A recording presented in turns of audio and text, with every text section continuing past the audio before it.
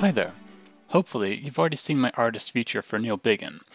I'm quite happy with how that came out. It captures both his progression musically and historically. To make this, I spent quite a while just talking to Neil over email. Usually I'd compile these emails into an easy-to-read article format, but I wanted to try a new, radio interview sort of style, so you can hear Neil's story in his own words. He seemed down for this, so we sat down and talked. For nearly 4 hours. It turns out Neil needed very little grease to get his narrative wheels churning. I've tried to cut down our chat as much as I can while keeping it coherent, but it's still a lot. As such, I highly recommend watching this video in pieces. Each section is timestamped in the description below, with indicators on screen showing how long each section is, etc. I'm hoping that provides enough information for you to decide when and where is a good resting point, or maybe even starting point. If you want to skip some sections, it's up to you. Having said all that, let's get on with the interview. Hopefully, you'll learn something new and interesting. Alright, how to start? Let's see.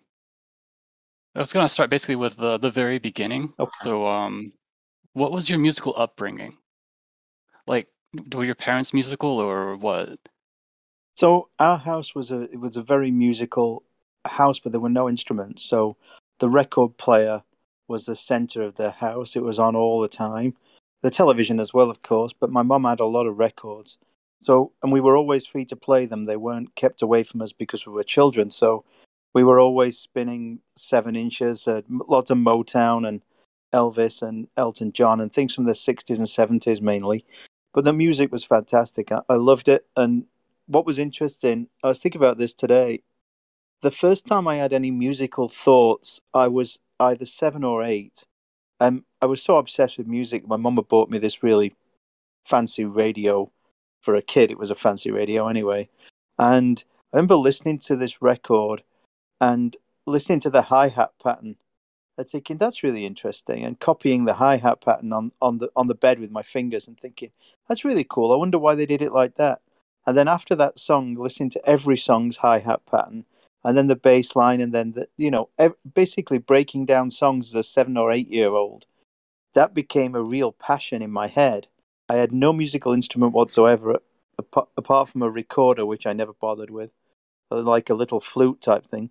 And but I was breaking down songs all the time. So I'd be making comments to my mom and dad about, or my other brother, saying, "Oh, listen to the bass line on this, or listen to how he's done the hi hats, or how it fades out." Whatever it was.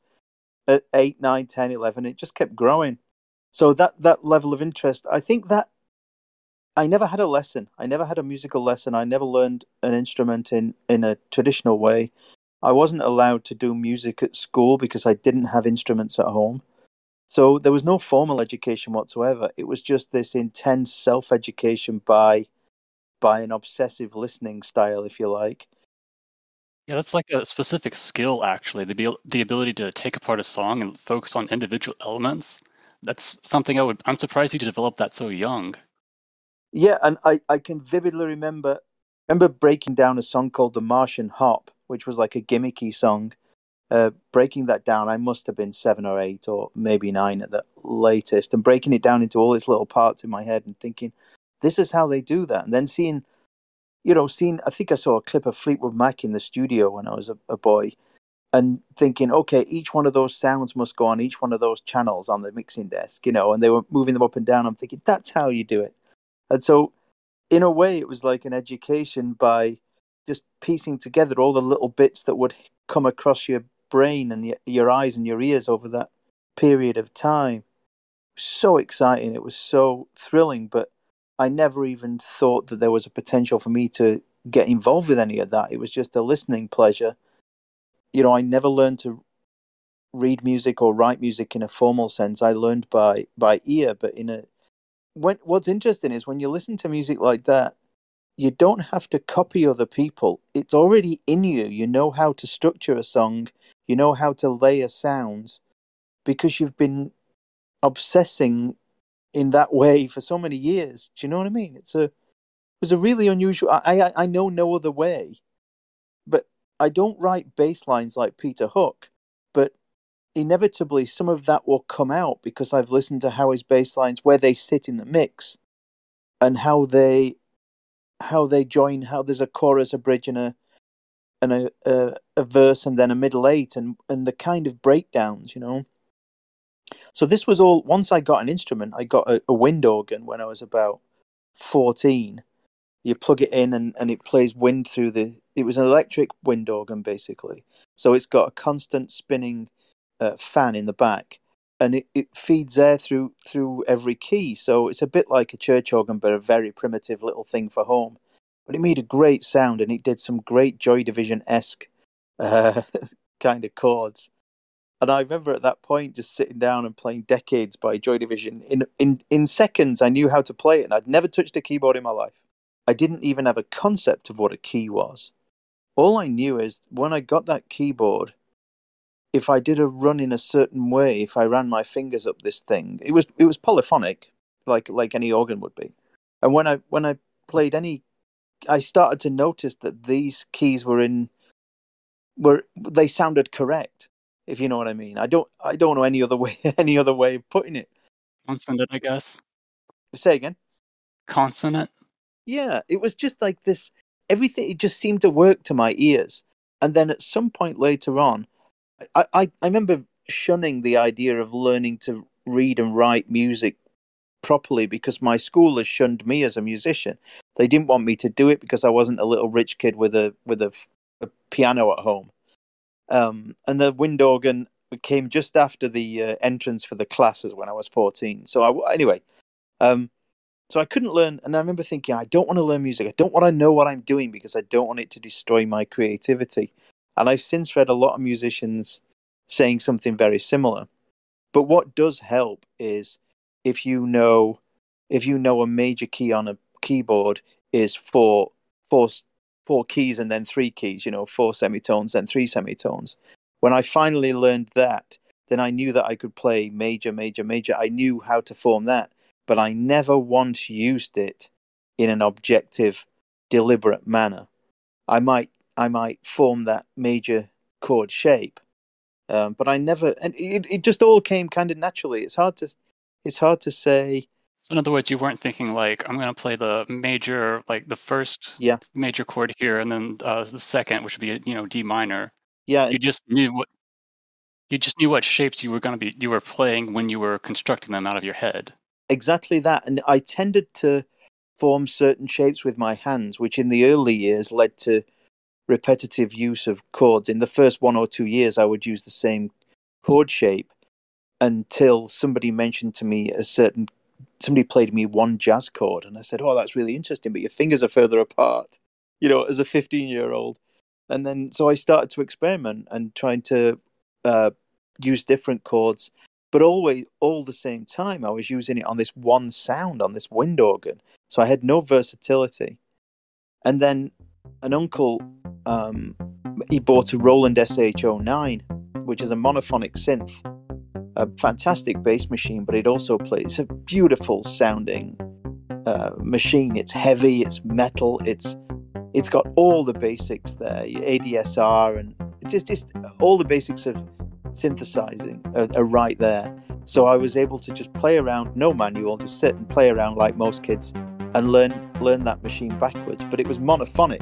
There was no chords, so I'd gone from having one sound and polyphony to having endless sounds and monophonic, one key at a time. So I was playing bass lines from songs then. So then I was playing, Joy Division, The Cure bass lines and things like that at that point, and really getting to grips with sound creation. So those two things were really important to me. And then a friend at school who was a good-looking lad, he said, "Well, I don't mind being the singer if you want to get a band together." So at 16, I started recording tapes, backing tapes, so that he could sing on top of them and I could play on top of them. It was kind of piecemeal. Everything was done in little pieces. And I created these 8 backing tracks, and he sang on top of them, and I would play lead lines on this monophonic synth. And so everything was monophonic. But you were able to, by using multi-tracks, it was only 4 multi-tracks onto a cassette, so really poor quality. But it was good enough for a live concert in a local church, a local church hall or a local civic centre or something. So I think we were 16, 17, and we played our first gig in this church hall. The band was called Patent Smile, and I think something like 80 kids showed up. We didn't have any records out. We had nothing. We'd stuck pieces of paper up around the village. And something like 80 kids showed up. It was crazy. And they danced to every minute of every song. And we only played 8 songs. And somebody took some fabulous photographs. And overnight, it felt like we were pop stars and we knew what the hell we were doing. It was, it was the most exciting thing ever. And then I desperately wanted to learn how to write music better and more complicated and have it sound more like a record than it did on our backing tape, you know. I'm thinking, how close are we to New City Stars then? Because this is like you're starting basically, you're joining bands Yeah. and going on gigs already. So that first gig, I think I was 16, 17, probably 17, that first gig, and quite a way away from New City Stars. So then jumping forward a little bit, so I was in that band, and then the singer moved away, so we did different things. And then Mark Barrett, who's the guy from Future Loop Foundation and runs the International Field record label and stuff. We were at school together, and we became best friends, and we're still best friends. So it's been, since we were 15 years old. So he was writing music at the same time as I was writing music, and he was writing them for his band and his singer.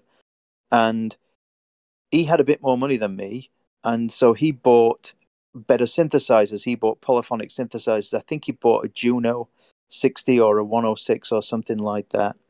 And then I'd borrowed a Jupiter 6.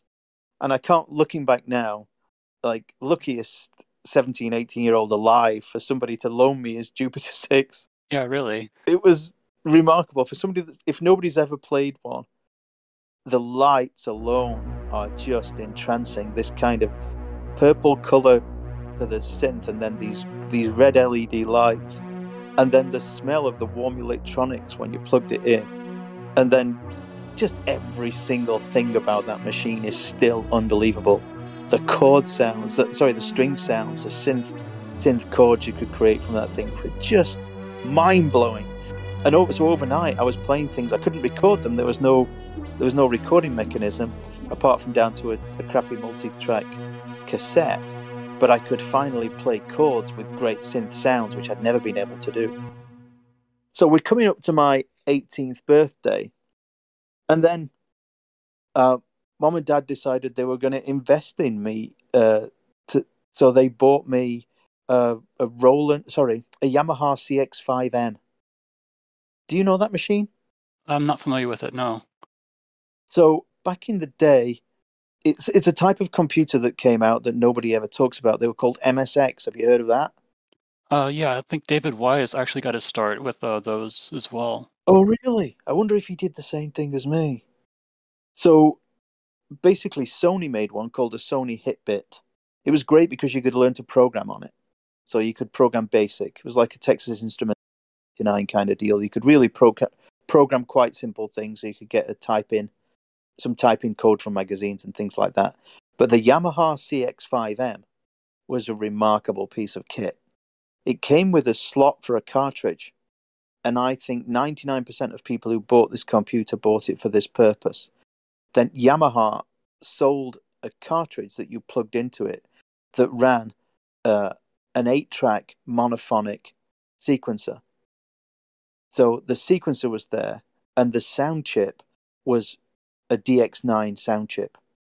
So you've got this remarkable sounding. I think a DX9 is like a quarter of the power of a DX7, and the DX7 at the time was industry standard. It was what Duran Duran used, and everybody used the DX7. It was on every record in the 80s.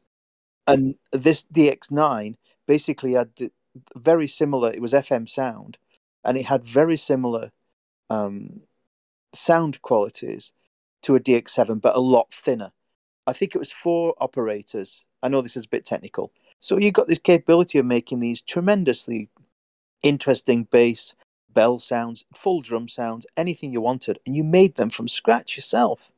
So this was like having an amazing synth, and you had this sequencing. Now, because it was 8-note monophonic, you could use 3 of those notes to make a chord in exactly the same way as you did with a tracker. So all those years later, like 7 years later, I come to Gremlin, and there's a tracker, and I'm writing in exactly the same way with multiple tracks of monophonic notes. Only you could use samples, of course, when we got to the Amiga tracker. Yeah, a lot of technology kind of overlaps like that. It's kind of interesting how that happens. Yeah, it's mind blowing how long it hangs around for and how it kind of morphs from one thing to another as well. It's not like the phones where there's a massive jump every so often. With music, things like a Jupiter 6 is still used on records every day today. I mean, you can't beat it. Exactly, there it is. And the DX7 I'm sure is still used, but it's a dated sound now. Yeah. So going back to the CX5M, so at the time I didn't have a singer and Mark Barrett didn't have a singer. So I said to him, why don't we get together? And he said, well, I'm not singing. So I said, well, I'll sing then. So what we did was we booked a few gigs and we chained together. You could MIDI together the two MSX computers. Now, this was really, really primitive days of MIDI and primitive days of computing, really. We're talking about probably the first time we did this, I was 19 or 20. So 1987, 86, 87. Oh, yeah, that's before MIDI was even standardized. So really early days. I can't remember the exact year, to be honest. I think I was probably 19, 18, 19. So yeah, maybe 86, 87 by the time. So we're linking these two together and we're playing live gigs. Now, the MSX, you had a cartridge in there, but you had to load songs from cassette. So what we would do is we'd load up one MSX with a song and press play while the other one was loading up from a cassette. And then when one song finished on one machine, we'd play on the other machine. And so the two of us were standing there with synths in front of us as well as loading up at the same time. So it was we wanted to do this, we considered this real, as opposed to Depeche Mode's early work, which was on backing tape.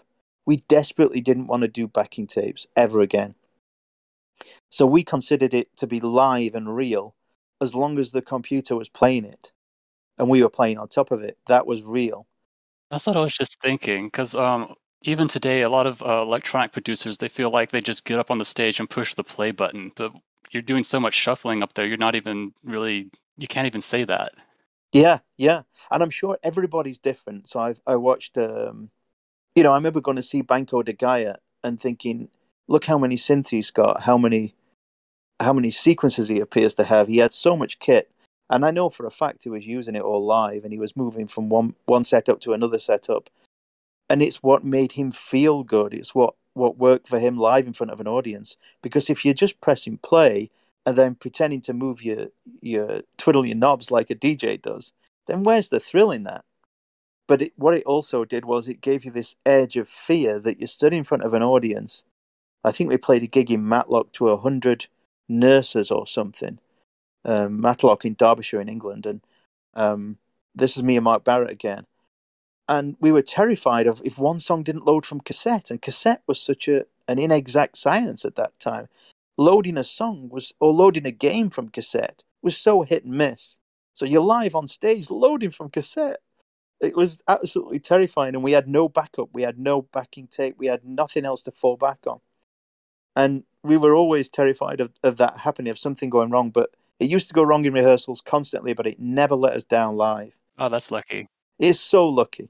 So chaining these two things together became, it felt like you were flying by the seat of your pants the whole time. So exciting.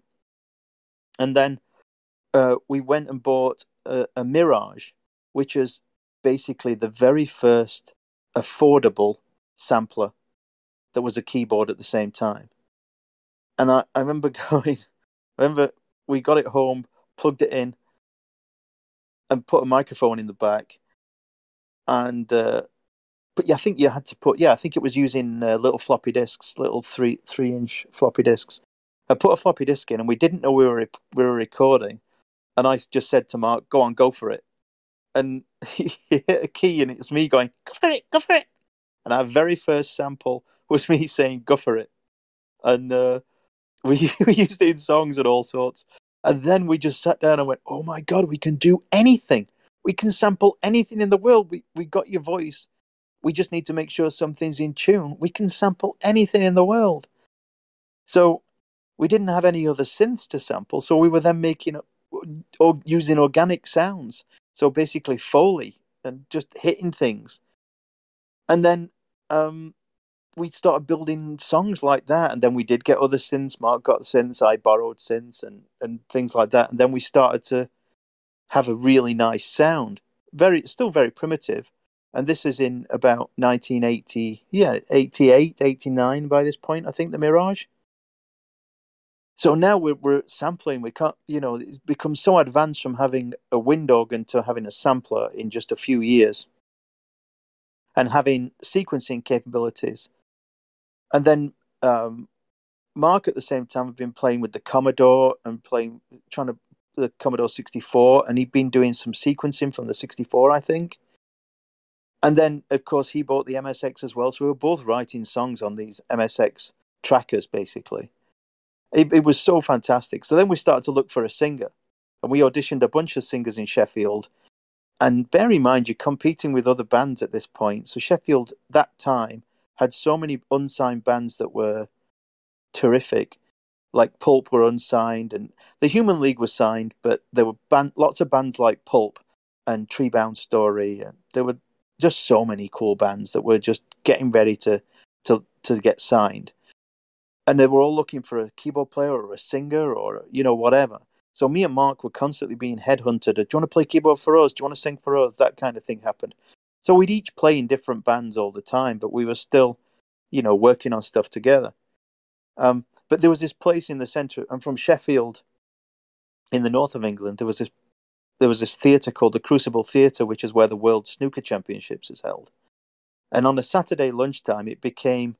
for some reason, this unspoken meeting place for all the musicians in Sheffield. And I remember seeing someone from almost every single band there, apart from Def Leppard, like all the Sheffield bands at the time, apart from Def Leppard. I never saw them there. But you'd see, I remember seeing the keyboard player from Pulp there, and keyboard player from the Human League was in there. Everybody was in there.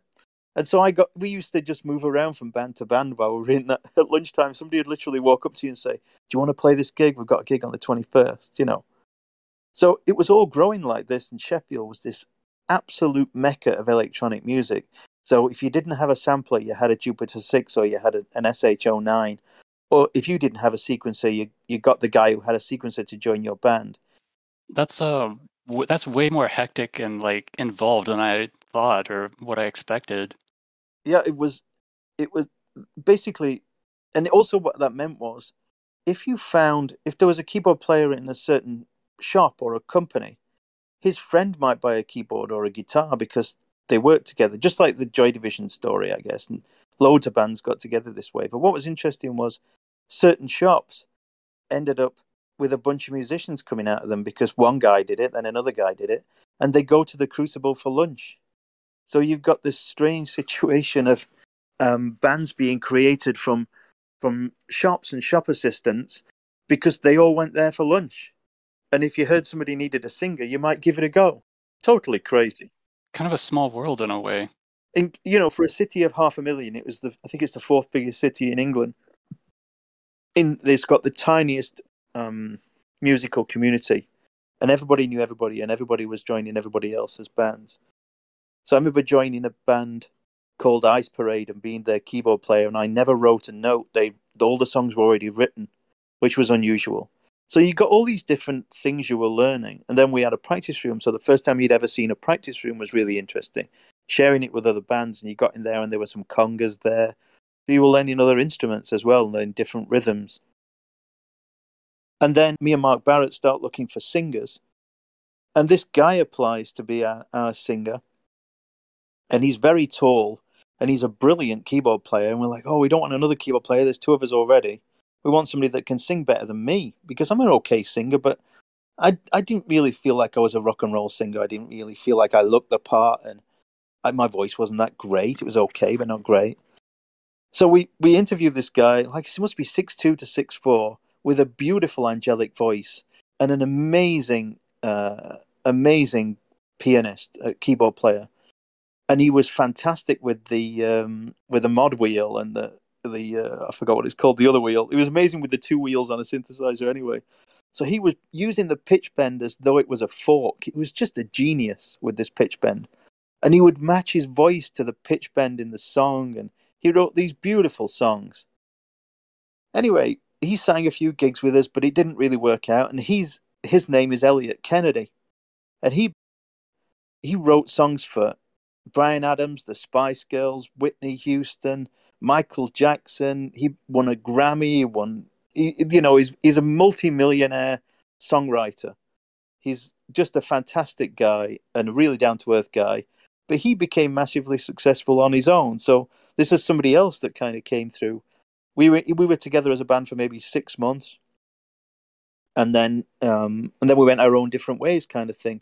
He was too good of a songwriter to stay singing our songs. His songs are better than our songs. Basically, he was more advanced. He was about 2 years ahead of us in terms of songwriting and lyrics and being poppy and being saleable. And his stuff was very much more commercial than ours. And we were trying to be cool kids. We were into, techno and dark indie stuff, and we wanted to be cool. We didn't want to be commercial, and he was clearly commercial, and that's why he's become a massive success. I think he's the only person to have a number one hit. He's had a number one hit as a writer in more decades than any other writer in history, I think. In England, that is. So anyway, he's a fantastic guy. We're still friends. So that happened, and then me and Mark decided we'd try and do other music. So we did some techno kind of stuff, and then techno was developing, and pop music was developing to include some techno. And all of a sudden, you got acid house started. The Summer of Love, 1988. So I was 21 years old then. So all of a sudden, you've got that filter. This kind of sound started happening. This filtered and good stuff. Yeah, this modulated, beautiful tweaking of synths happened in songs. All of a sudden, Detroit happened. Detroit had techno. Sheffield had techno, and DJs would go from one city to the other.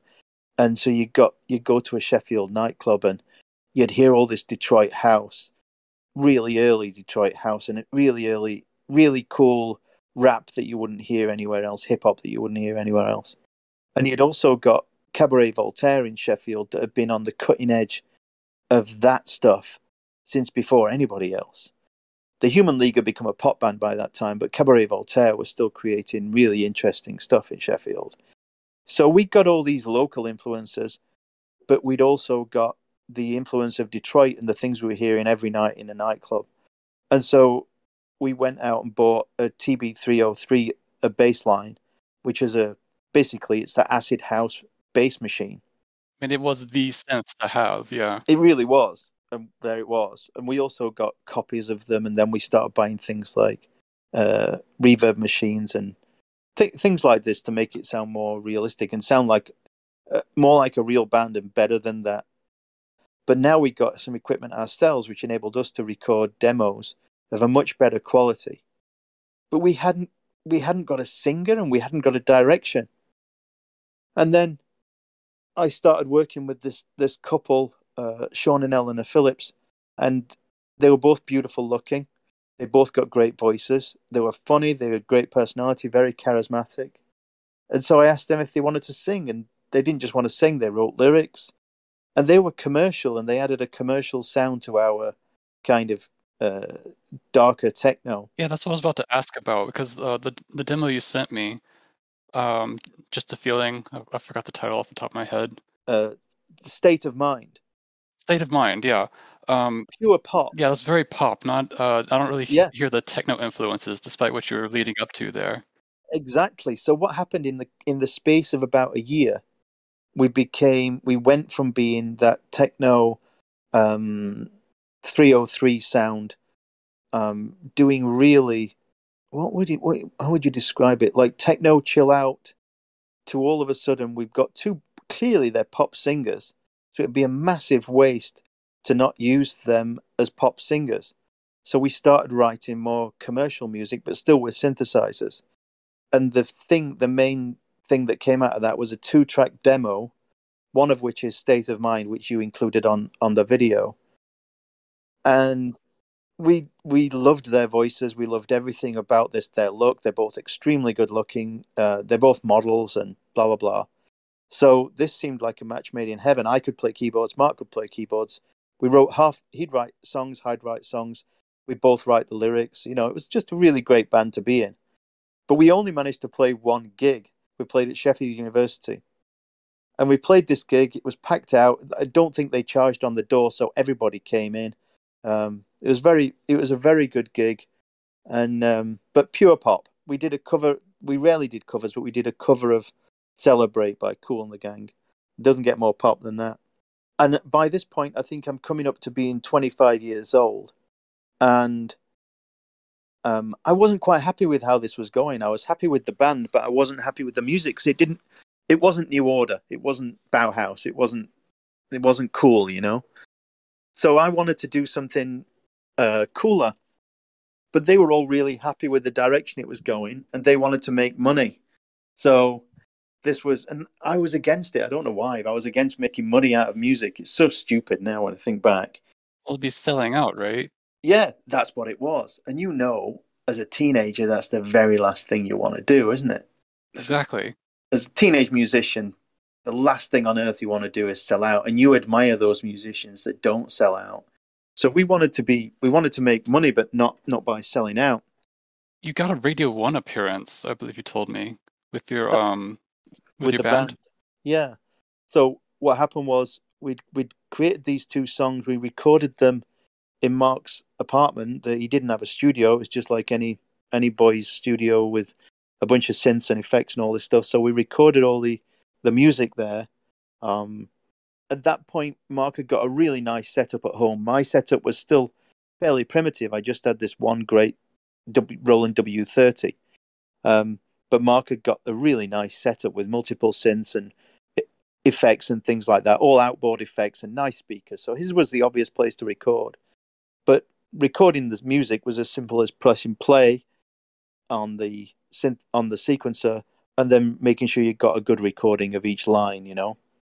But then recording the vocals was really interesting. Of course, we're in somebody's apartment, so I created this. I created a vocal booth by hanging in England. You have lights that hang from the ceiling on a cable. I don't know what it's like everywhere else in the world, but you had these lights that came down, and then a circular lampshade that would hang off it. So what I did was I put a heavy sweater on 4 coat hangers and hung the coat hanger around the cable and dangled the sweater off the edge. So we basically you got a square of sweaters and put the microphone in the middle of it, and you bent down and you stood up and your head was completely surrounded by heavy sweaters, which made for absolutely a perfect vocal booth. And so that was in one room. We took the cable into the other room. There were headphones, and as a monitor, and then you just sang in there. I think the lead singer sang five times, and I sang 5 times. So it sounds really fat because you've got loads of backing vocals. We multi-tracked. We read that Duran Duran had multi-tracked, I think it was 200 times or something, the myth goes, on Wild Boys to get that big crowd sound. I remember when I was working with your song, trying to get it in my mix. I was trying to like remaster it a little bit, and when I was doing that, I noticed there was a lot of layers of vocals that weren't obvious when on first listen. So Yeah, that's yeah, true. And so I think her voice was really strong and cut through. It's a different makeup to a man's voice. So I think we might have done 2 of her and 10 of us. But so this whole recording process literally took 1 day. And so we sent this song off. Radio 1 in England, which is the radio channel in England. It always will be, always has been. It's where John Peel is from, and right. it's where so many bands got their start. Everybody from Led Zeppelin to Cliff Richard, and that's where you played first in England. So the biggest show in England on that channel is the drive time show I think it's between 4 and 6 in the evening, and at 5 to 5 on the drive home every night of the week, he would do. It's called Steve Wright in the afternoon. Steve Wright in the afternoon.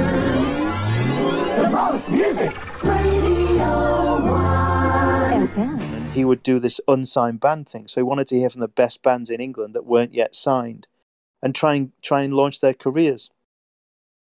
So we sent ours off and fully expected it not to get played, and it was played within a week. Couldn't believe it. So we're all tuning in every day. And then we got a call one day saying, "You're going to be on this afternoon." We couldn't believe it. So there it was. We played to, I don't know how many millions. It was the biggest show ever at the time. And it was so exciting. We didn't get any interest whatsoever from any record labels. We were gutted, absolutely gutted. And then you broke up. And then we broke up almost immediately. But what happened was, and I can't remember the chronology perfectly, but what happened was this was played on the radio. I got the job offer from Gremlin, and I didn't know, but behind my back, the rest of the guys were talking to record companies through other people that they knew. So Mark Barrett knew some other people. So he'd been to London to discuss a record deal without me. So we weren't friends for about 2 or 3 years. And then this happens all the time in music, right? Yeah, but it also kind of makes sense from what you were saying, because it sounded like everybody else wanted to go a different direction. That's it. So it's like let's go ahead and get the pop thing while he's not looking. Exactly. Is that musical differences thing, right? It's the classic thing. Yeah. But I think that's a good read on it. All right. Something else I wanted to ask was what was your how much gaming did you do at home? Because apparently you were playing Zool before you got into Gremlin.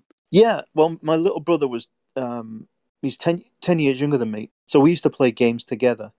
We weren't huge gamers, but me and both of my brothers, all three of us, we had an Atari, so we played a lot of games, but we'd not been. You wouldn't call us gamers. We weren't into gamers games, so we'd play things like Football Manager type games, or we'd play Qbert on the Atari or Missile Command. But we'd play these things for hours and hours and hours together. And when we got the MSX computers, we started buying more interesting games. And playing on the PC, we started playing Leisure Suit Larry and things like that. But we weren't serious gamers. But when we got an Amiga in the house, the Amiga games, I used to buy Amiga demos from a guy. I'm sure you're familiar with these. Like people would make, in the very early days of the Amiga, they would make spinning globes and do 3D video. Oh yeah, that kind of stuff. Yeah, that's pretty fun. Remember that? It was great, and somebody would put great music to it. And it was a time of games like Gods and Turrican 2 and Speedball and things like that. Really cool Amiga games. And this same guy, we didn't have a lot of money from a working class background, and this guy I knew used to get pirated games at the time. So you go around to his house, you give him £10, and he'd give you 50 discs full of Amiga games and Amiga demos. Yeah, that's a common story too. It's pretty fun. Is it? Yeah. Ah, that's good to know. You've got no idea what else is going on. And I used to buy blank discs from this guy. I wish I could remember his name. And he later, this shows you what a small world it is, he later became the drummer for the Human League. I think he still is. Huh. So everybody was connected, the video game and the music world. It was all kind of connected. But Zool I'd actually bought the official copy of for my brother for Christmas. It was a great platform game. We weren't interested in. It seemed English. Like Zool seemed like an English game, whereas Sonic seemed American and big and flash. And to a Northern English person, the sensibilities of Zool and how down to earth it seemed to be just suited us. Whereas Sonic just seemed a bit too leery, a bit too big, a bit too polished. I'd say that's an accurate read. Yeah, for our sensibilities, I suppose. And so we were buying a lot of English games and getting pirated games as well at the time, of course. And it's how lots of my coding friends were also getting pirated games. I'm sure they were pirating them as well, and they were hacking in the code and learning how to code that way. And so we were doing the same thing. So me and my brother Paul were breaking into Football Manager games and changing the names to be our favorite players or our own names, and changing the stats of certain players to be better. You know, just basic hacking that you could really do with early games. You know, you can't do it anymore so simply, but back then it was so easy. So yeah, it was a house where video games were definitely a thing, but none of us, you could never call any of us hardcore gamers to this day. All right, we spent enough time talking about before Gremlin. let's move on to getting into Gremlin. At that particular point, I was at work. I had an office job working for the government, and I saw an advert in the newspaper saying musicians wanted for a video game company. And the video game company was Gremlin Graphics, who became Gremlin Interactive. And this tiny little advert said, write to us for further information. I thought, well, this sounds really interesting. And I thought, what do I have to do? So I contacted them. They sent me a letter, and the letter said, I can't remember if it was 4 or 5 tracks, but It was 4, yeah. it was 4. Okay. We would like you to write a soundtrack, one song for each of these types of games. So I think there was an adventure game, a platform game, a soccer game. I can't remember what the other one was. Shoot 'em ups hadn't been invented by them. I think it was a racing game. Racing game, that's right. I love how you have better memory of this than me. And so I was in a job doing IT support, and I thought, oh my God, I'll do anything to get this job as a writer, so I can be writing music all day, every day. So I just went to my boss immediately and showed him the advert. I said, I need to take next week off. So he said, yeah, no problem at all. They knew I never stopped playing the music at work. So, they knew what I wanted to be. So I took the week off, and I just bought a Roland W30, I think a few months before that. And a W30 workstation, it's a sampler, but it's also a sequencer inside it. And then you've got a floppy disk area to load sounds and load songs on. So it was much more versatile than the Mirage, much more versatile than the MSX CX5M that I described earlier. So you've got this fantastic polyphonic sequencer inside a keyboard that was also a sampler, that also came with loads of discs, and you could buy more discs with all these fantastic sounds, synth sounds. And of course you could sample synthesizers, so I borrow synths and sample them and all this stuff. So I've been learning how to write on this for ages, and I was efficient. I was ready to go. So I literally spent, I think it was probably 9 days, like a weekend, the 5 days in the middle, and the next weekend, 9 days writing these 4 songs from start to finish. And I sent away a cassette, I think it must have been, or I don't know if I burnt a CD. I might have paid to burn a CD, which was £25 at the time to burn a CD. And I sent it off, and there were 250 applicants. And they told me when I went for the interview that it was between me and someone from the orchestra, I believe. It was somebody who played cello and things like that. But I'd written 4 songs that were basically, they fit all their games. They fit straight away. It was no hard work to drop these songs into a game immediately. So they didn't have to teach somebody how to use the software. By hiring me, I think it was an easier hire than hiring somebody who's an orchestral musician and then teaching them how to use the software and how to program and all that stuff. So I think I got it based on that between me and her. I'm not certain, but I think that's it. Pat Phelan was the guy that interviewed me, and James Northern. So basically, Patrick Phelan had been the games musician at Gremlin for years and years, and he just had a promotion up to be head of creative. So he still did a bit of music, but he wanted someone to do his job now. So I sat and he interviewed me, and I'd bought my brother a copy of Zool that Christmas, and he'd done the music for Zool. So I'm like, no way, guess what? I'm talking to my family and saying, I met the guy that did the music for Zool.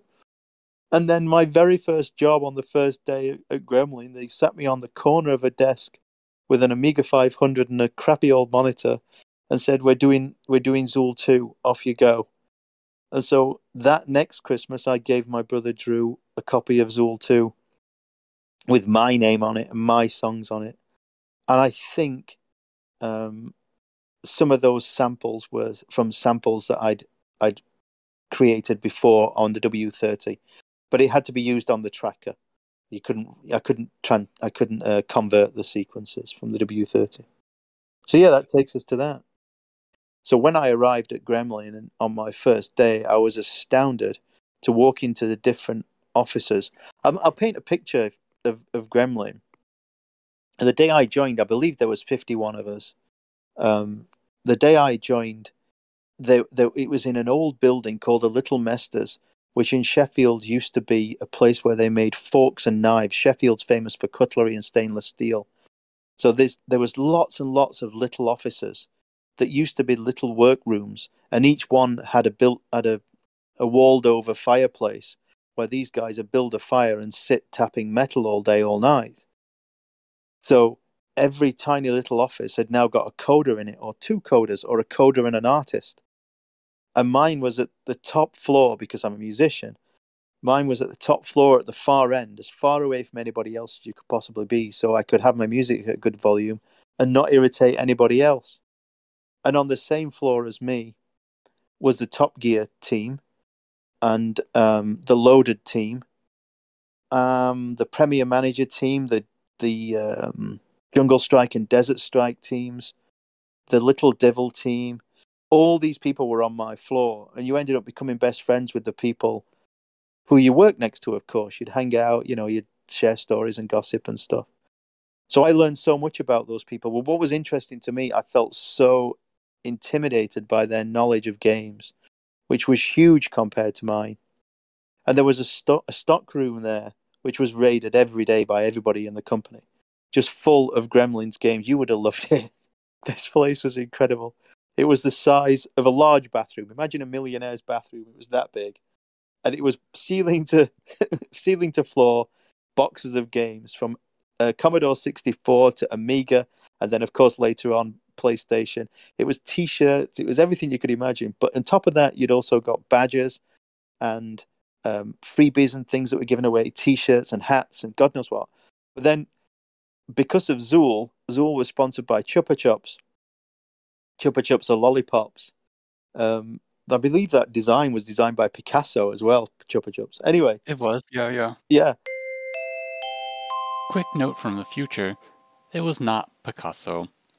It was Salvador Dali.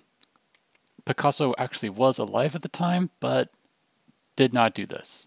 Okay, back to the interview. So we got literally hundreds and hundreds of Chupa Chups lollipops in this stock room. And every day you could see people walking all over Gremlin eating Chupa Chups for years until these things were. The last one was finally stolen from the stock room. It was such a fun time. But there were games in there that I'd seen in magazines that I'd no idea were Gremlins, like Hero Quest and old driving games and Monty the Mole and all these things that I'd seen pictures of, but I'd never played. I wasn't a Commodore 64 guy. So I didn't know the history and I didn't know who these people were.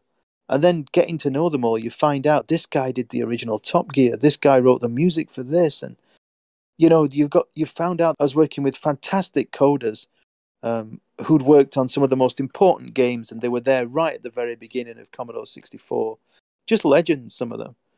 And I felt like I was really intimidated. You walk into one of their offices and there were wall-to-wall posters of games, either that they'd worked on or games that they loved, or they became increasingly covered with things like Gillian Anderson pictures or things like that from X-Files when that happened.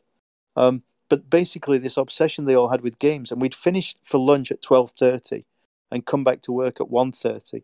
Between 12:30 and 1:30, everybody was playing games. So you weren't just making games, you were then playing games immediately. And these guys went home and played games all night. I never did that. I never played games at night. Once I worked at Gremlin, I got married. I went home and I hung out with my wife and I did wifely things. I was never interested in taking my work home. I carried on writing music at home sometimes, but not very often. But I wasn't playing games. But these guys were buying the rare machines and rare games that they were importing from Japan. And at lunchtime, we'd play games like Super Bomberman. You'd have a room full of us all playing Bomberman and things like that. It was an amazing time to be alive.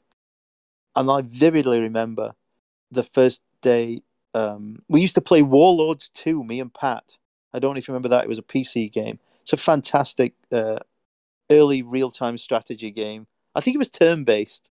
You're moving your armies from here to there. It's a brilliant game. Even now, I don't remember that one. It's a great game. Watch a little 2-minute video on it. It's a really cool game. And they still use the ideas from that today. You can still see so many of the ideas from that today. So we used to play that. And then out of nowhere, Doom 2 arrived, and the internet arrived, and then a local area network arrived, a LAN arrived, and all of a sudden, every one of these bedrooms turned into offices are all connected. And right then, we got this game called Doom 2, and we could play hide and seek with guns on our computers against each other, all the same floor.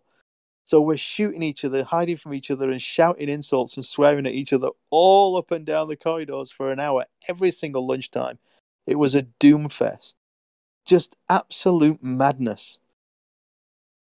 Yeah, I heard that was like an epidemic when Doom was released with multiplayer and offices. Yeah, productivity just dropped everywhere, is what I hear anyway. Yeah, it would have. It didn't in our place because we had to make our own games and we wanted to get back to work. I don't think there was a lot of productivity lost because we wanted to get back to work, but my God, every second of every lunch hour was taken up by Doom 2. And then at that point, for me, other games started to be an influence. I never copied anybody else. I never was influenced like by a particular composer. But then I started listening to the sounds and thinking, this is really interesting how they've done that. I wonder I should be upping my game. I should be getting better at sound effects and then getting better at speech. So it was an important time. You have to go back a little bit. Your first days at Gremlin, it sounds to me like you basically sat down next to Pat and were like being shown, here's how you work the Amiga. Let's make some tunes. Exactly that. Yeah. There was the room full of all the nuts and bolts and the half finished, the half built snares and whatever, all the machines that were out at the time. The room where they were all in pieces had a desk on it with a little room on the corner, and that was the only space they had for me. So literally, I wasn't even sat correctly at the desk. I was on the corner of it. And so you could put one leg either side of this. I'll never forget it. One leg either side of this pole that was holding up the desk. And then they brought me this grotty-looking old Amiga A500. And he said, this is how you're going to write music. I'm like, what? How can you write on this? Where's the keyboard plug-in? No, you don't. You just press the A, D, S, F, R. What? So I have to press this to make the song? He said, yeah, but you're not going to be playing chords in the same way. This is sample-based. So you'd be doing monophonic sequencing using samples, which means you could have a sample of a chord.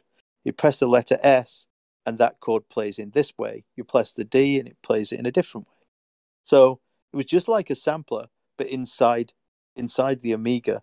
So I immediately went to the stationers, W.H. Smith's in England, and bought little black and white stickers and put them on the keys so I knew where I was. And immediately, day one, there I am with, it was called Pro Tracker, I think. I think mine was called Yeah, that's it. Pro Tracker or Sub Tracker. I can't remember which. Pro Tracker, I think. We didn't use the one that everybody else used. We used a slightly different one, which is better. Anyway, Pat sat with me and taught me how to use it. And not only that, he taught me some clever tricks. For a while, he had to teach me all the clever tricks. I wasn't learning any of my own. It takes a while to get to know things. But I remember the first thing he taught me was how to do an echo and a delay. There's no special effects built into an Amiga A500, so you had to generate these things yourself. So an echo would be done quite simply by playing a sound and then playing it quieter a few beats later.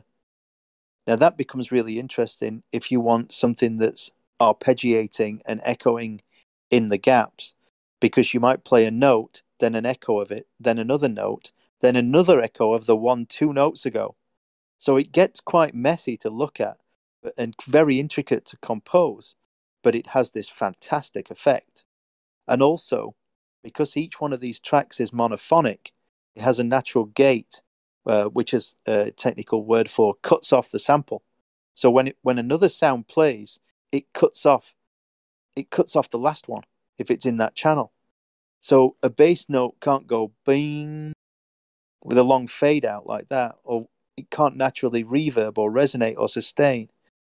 It has to cut off, so it'll go bing, bing, bing, bing, which gives the Amiga its own fingerprint in its kind of sound creation. And when you're listening to an Amiga song, you know that it's been made on a monophonic tracker in that way.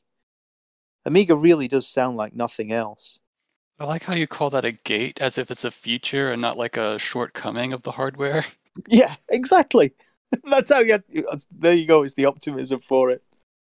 And reverb was done much the same way as an echo. It was like a lesser echo. It was just slightly quieter.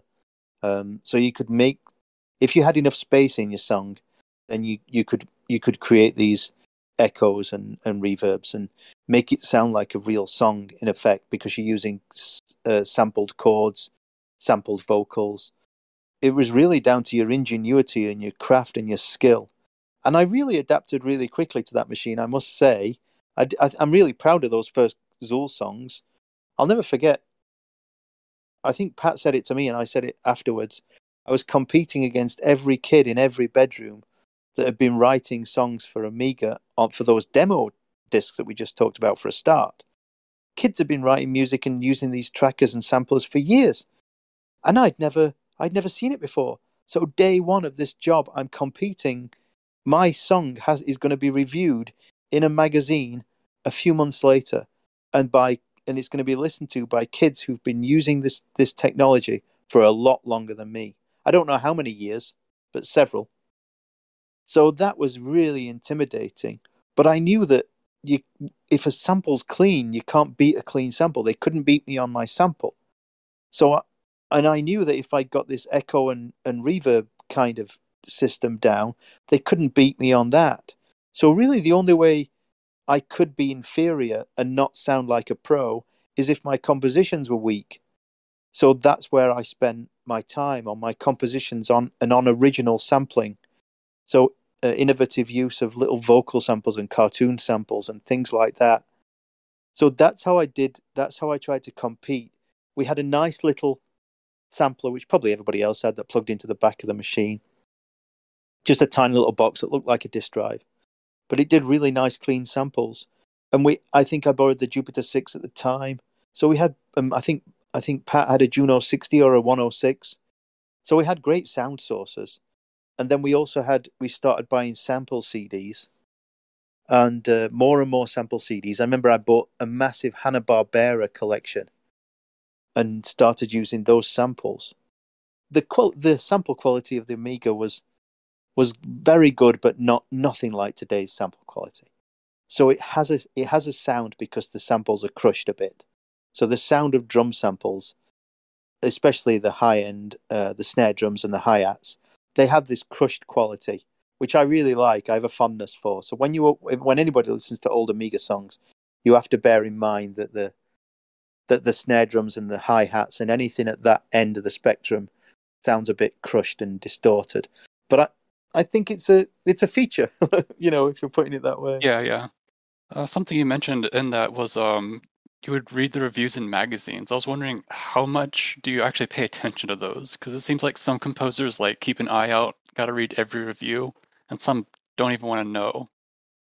I had a love-hate relationship with the reviews, and that's probably the same for every musician. But Yeah, that sounds about right. yeah, yeah. I mean, you love the good ones, you hate the bad ones. But it wasn't like that. It was where they weren't technically reviewed properly. I remember when the PSX first came. To cut a long story short, I used to read everything I could find. The marketing department and sales department in Gremlin was fantastic. Those people were brilliant. I loved them. They were great. They made Gremlin what it was. The games were good, but the marketing and sales team were geniuses. So those games went out with like we had Loaded was released with the PlayStation in America. It was sold as a package with the PlayStation. And a little English company sold that game. It was sold, I think we sold 150,000 copies with the PS1. That's how good that team was. But they also used to get in every single copy of every single games magazine known to man from all over the place, all over the world. So I used to go down there constantly and read my own press. Loved it. But there were so many downers, and Little Devil was a PlayStation 1 title. With the introduction of the PlayStation, you'd got CDs, which CDs, of course, meant you got more space than you had on a little disc or on a cartridge. And it also meant you could have real audio, like a real CD audio. So you could put a CD in from a PlayStation, it would play music, but it would also play with this loud buzzing noise at the beginning. But sound effects were still stored in memory, so they were still loaded instead of being loaded as an audio file, they were loaded by the coders into memory, so they could then be fired whenever they were prompted by gameplay. So you got this character, this devil character in Little Devil, and so I would create a footstep sound, or 3 footstep sounds, or 5, and they would randomly play each footstep sound, so we got some variety on his footsteps. And Pat also created a bunch of great sound effects for that game. Now, normally in a video game, you might have 20, 30, 40 sound effects in a whole game for some of the early games like the SNES, the Super Nintendo, sorry, the Mega Drive, the Sega Genesis, whatever you want to call them, the Amiga. You wouldn't have a lot of sound effects because there just wasn't room for them, as well as all the levels and the art. So they were very restricted. 50 was a huge number of sound effects. Little Devil on the PlayStation 1, I believe the number was 254. And I was so excited and so proud of this. And it was so varied. Walking around, things made noises everywhere. It was just, there was variety. Instead of just having 1 footstep sound, you could have 4 and randomly choose between them to make it sound realistic, instead of the same identical plod, which sounds like a bass drum. So this was so exciting to me. And I'll never forget the first review came in. And the reviewer clearly knew nothing about audio. And he said, the sound effects are fantastic in this game, which made me feel good. There must be at least 30 of them. And I'm like, what? You're an idiot. You're an absolute idiot. No, he's right. He's right. There's at least 30 of them, no less. Absolutely. He was factually correct. Like 254. You just wanted to get them by the throat, or you wanted to educate all of them. And every once in a while, well, quite often actually, journalists from games would come to the office and meet me and do an interview and take photographs and stuff. And I would be at painstaking lengths to educate every one of them on the music creation, the limitations, the difficulties of writing music for the Super Nintendo, how many sound effects were in each game, how they were created, the fact that I was writing music, writing speech, recording speech, making sound effects using Foley, all these things, and try and let them know what was involved when they're listening to a game and they take this sound for granted. There's a huge amount of work goes into every game, no matter how simple it is. The sad thing is I can't find any of those interviews. Oh man. So I've got some somewhere. I'll try and send them to you. I'd love to see them. Yeah, I've got some. And every once in a while, a real music magazine would come in for an interview. So I remember, I think it was just called, it was a Record Mirror, I think, in England. They had James Brown on the cover, and they had an interview with me inside. So I got a copy of that. And real specialist music magazines. I think I was in Studio Sound or whatever it was called. So that was great for me. I like being in games magazines, but being in real music magazines was fantastic. And there was a free newspaper given away by music stores, and so all real musicians that went in to buy a bass and couldn't afford it, but picked up the free magazine. I was interviewed in there, a nice full pager in there. So lots of things to show my mom and my brothers, and my dad. So I was really proud, Those magazines were they were things you could show to everybody else and say, "Hey, look, I'm in a magazine." Oh, that was great. Like the next thing I wanted to touch on was you've been working with the Amiga on your first week, and then it seems like not too long after that you were just like, here's the CD32, we want a Redbook version of a Zool soundtrack, make it as fast as possible. Like, what happened there? Yeah, so the guy that I'd never heard the term Redbook before, and the guy that he was the manager of the company called James Northern. He came into my office and he said, "We're going to need a load of Redbook tracks for this new machine. It's an Amiga with a CD on the side of it." I remember him saying to me at the time, "We don't think it's going to sell. We don't think the machine's going to sell. We're not sure how many of the game's going to sell, but we've got a deal with sales and marketing where we're going to launch Zool in the same week, I think it was, as the CD32, the Amiga CD32 is launched." So in other words, it was roughly the same code. I think it needed a bit of adapting, but it was roughly the same code as the Amiga version of Zool, because there'd been no time to create something specific that took advantage of the technology. Yeah, I think all that took advantage was like they added some cutscenes and some Redbook music, and I think that's all they changed. And because literally there was no development time whatsoever. So that makes perfect sense. Adding great it was called Gremlin Digital Video. Those cutscenes. We had our own proprietary MPEG kind of thing. So yeah, they came to me and said, we need some music. So can you write it in a week? And I said, well, no, but I've got a bunch of stuff at home. So I'd written music for the band with Mark, Sean, and Eleanor that had never been used as songs, and some of them that had been used as songs and had lyrics. So I went home or brought the W13 to work, I can't remember which, and I edited those songs and took out inappropriate parts. But basically, in 99% of the tracks were left exactly intact as they were and brought in to use in the CD version of Zool. So when you're watching that CD32, I'm sure you can see the gameplay on YouTube. But when you're watching that, you have to think these were songs that had lyrics, and they weren't written for a platform game, a frenetic platform game with a little Zool guy. So some of the songs really don't suit that style, but I was really proud to get them in. It was amazing for me to all of a sudden have CDs. It was the first time in my life that I had CDs, official CDs with printing on them, full of my music.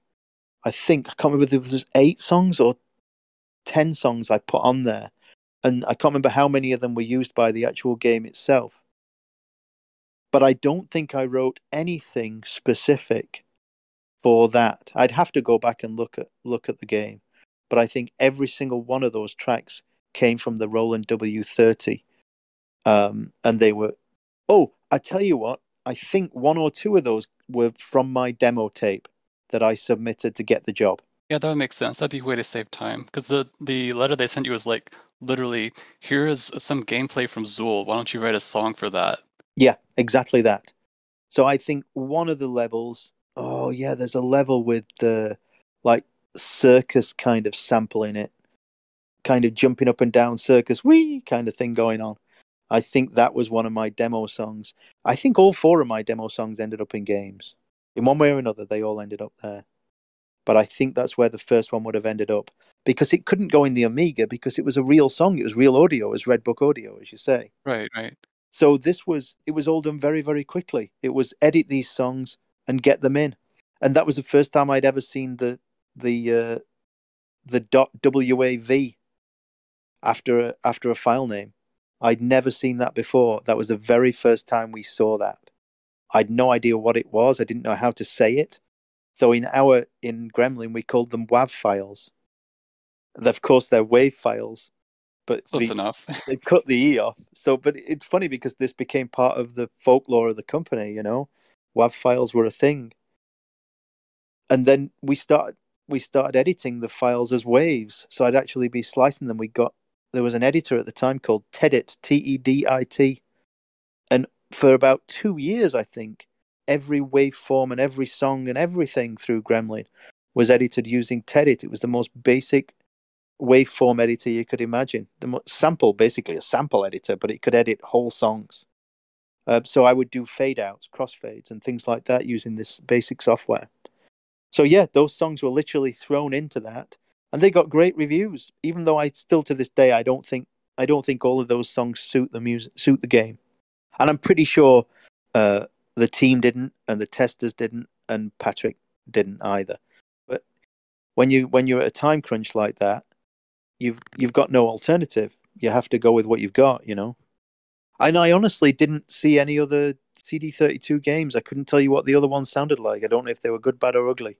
I have no comparison. I don't know if I was good or I was bad. It was a delight at the time to finally have CDs. Here's the best thing about this entire experience of being in games. I went from Amiga, Super Nintendo, and Sega all the way through to PlayStation and Xbox.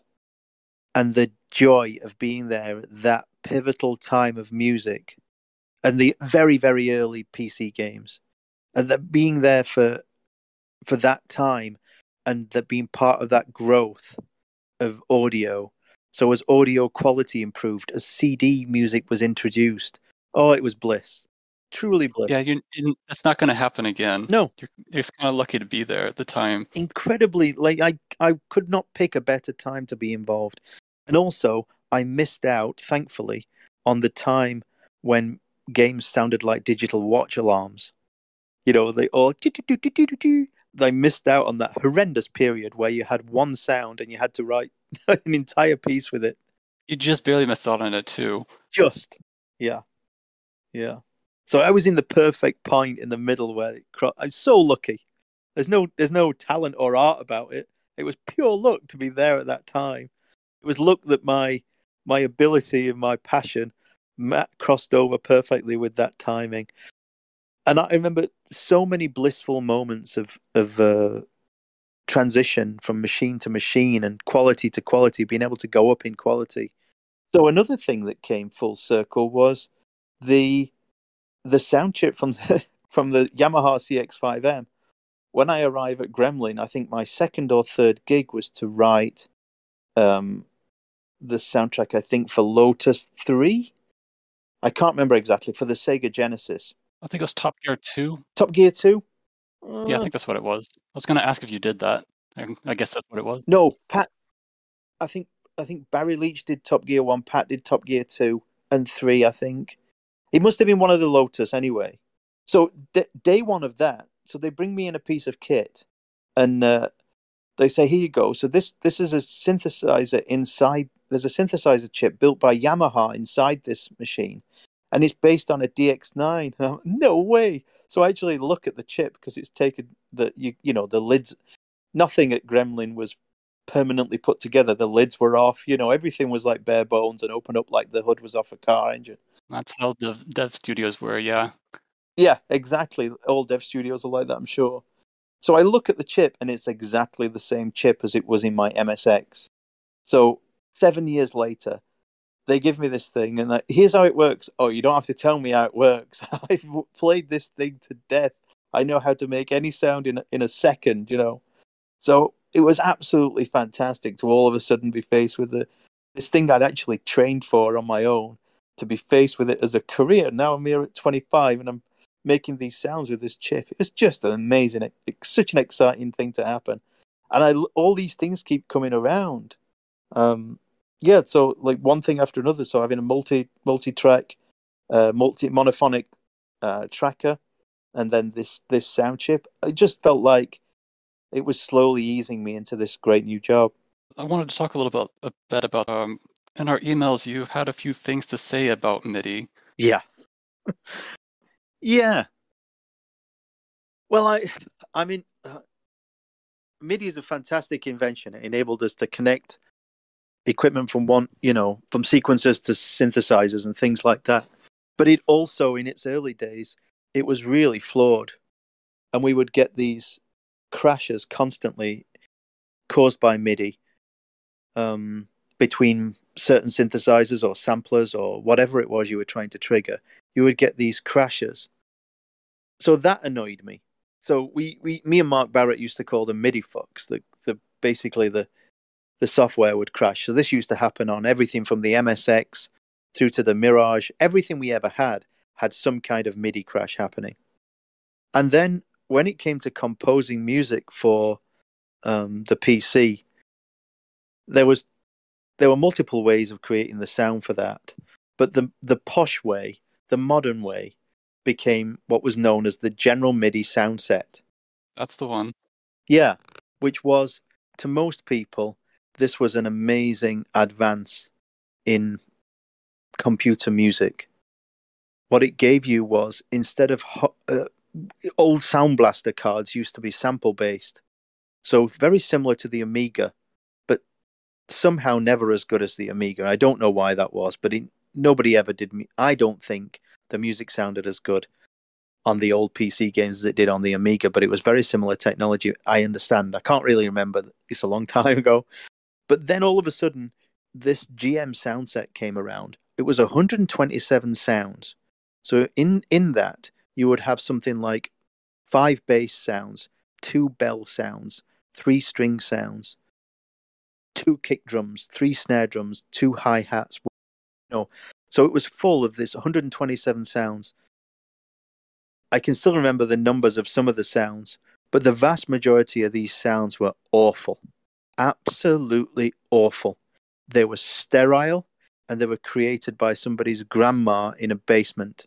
They were truly disgusting sounds. But to most people, they actually absolutely loved them. And I used to read about other games musicians telling me, saying how they absolutely adored writing with these fabulous new sounds. Because compared to some things, they were fantastic.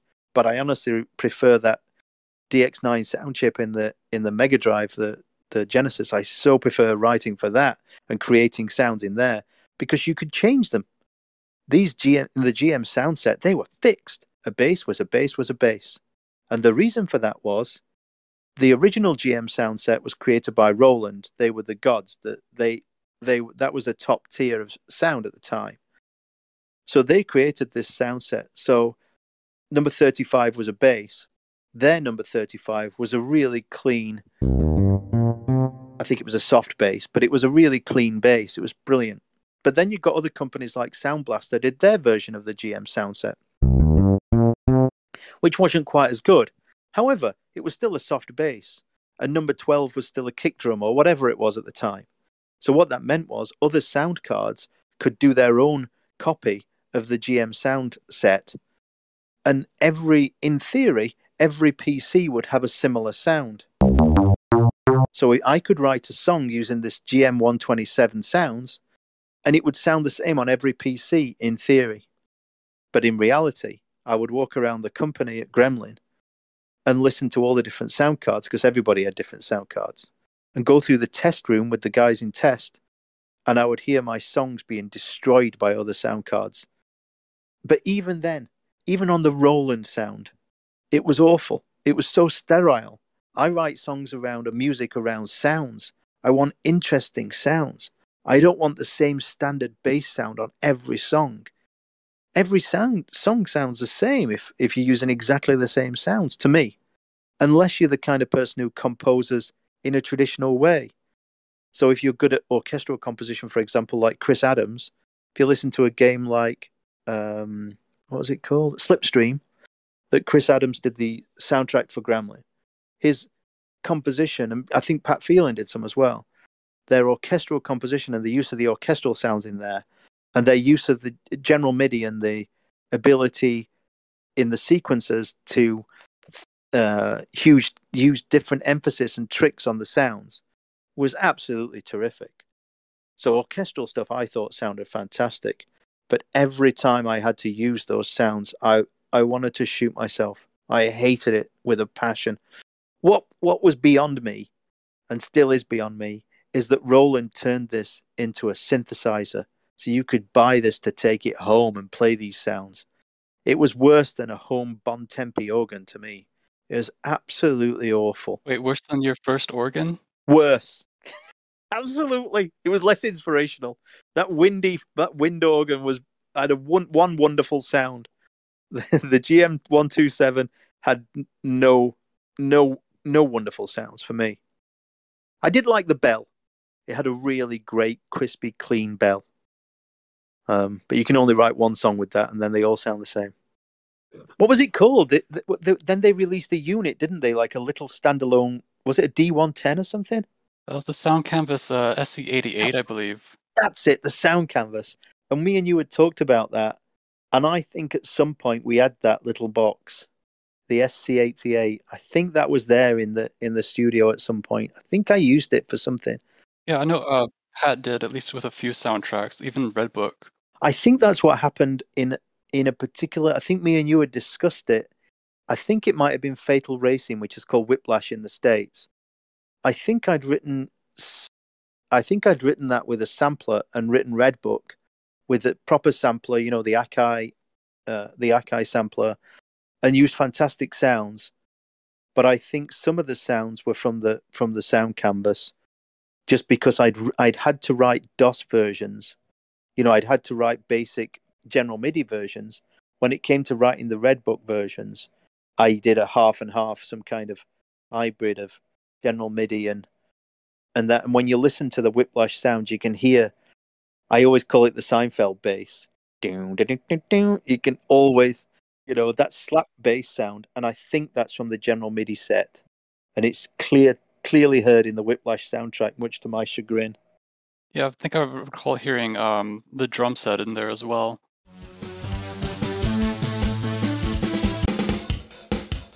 Yeah.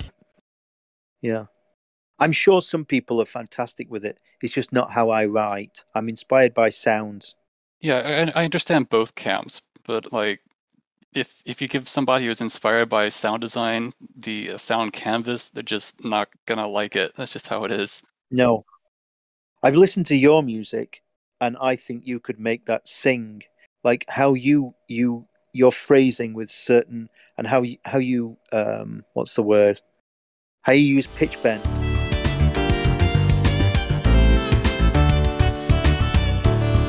Yeah. And your phrasing, I think you could make that sing as best as good as well as anybody. Let's put it that way. Yeah, it's I have both philosophies, I think. Sometimes it's really fun to just take a limited sound set like that and just try and crank out as much as you can from it. Yeah. I mean, very, very early, the very first thing I ever touched was a Casio used to make little monophonic keyboards. The famous one was the VL Tone. Do you know about that? Yeah. So before the VL Tone, there was an even less powerful one, and I got that for Christmas. That was my first keyboard, really. But literally, it was the size. It was about 20 centimeters long, and it was monophonic, and the sounds were a bit like very early video games. Very, very early. Very, very simple sounds. And it used to have a very, very basic arpeggiator in it. It wasn't really an arpeggiator. What it was it would record. It was a recorder, so you could play these monophonic patterns. So a bass would sound like any other sound. They were very similar sounds, and you could record them into the recorder, and then play it back at different speeds, which made it sound like a fast arpeggio, which was really cool. It was the first thing like that, So exactly what you're saying. If you've got a really, really restricted palette, then there's a challenge there, and there's something about trying to get the best out of it. But unfortunately, at that point, when the sound canvas sounds and the General MIDI 127, whatever they were called, when those sounds appeared, I was forced to be doing them at the same time. I believe I just started doing CD Redbook. That's a downgrade, yeah. It's a massive downgrade. Having to take a backward step. We could pull CD audio from, we could pull WAV files from the PC CDs at that point as well. So we can have CD audio pulling from a CD. Almost CD audio, Yeah. It wasn't playing like CD. It was pulled as an audio file, but you could have really high quality audio like that. So you've got all this capability. And the reason that they made me do it, so I think I had to do 3 different styles for a PC game, which just drove me nuts. The reason I had to do it, and I understood it, the sales team had sold all of our PC games as a tie-in with loads of different cards. So if you bought the Sound Blaster 64 or whatever it was called at the time, you got a free copy of Jungle Strike with it. So the music had to work on every single card, and it had to show off the strengths of every card. So there was a lot of that going on at the time. So unfortunately, I had to write quite a few games using that sound set, and it just upset me. And also, everybody walking into your office, it's a studio, everybody walking into the studio, and you're playing that. They look, what are you writing? This is terrible. It was embarrassing. It was absolutely humiliating. And I could not, for the life of me, make it sing. And that's because it was like a knot in my stomach. I had no passion for it and no interest in it. I think you said it worked well for military soundtracks, though. It really did. So it worked. That's a great observation. It worked fantastically well for Jungle and Desert Strike. Those.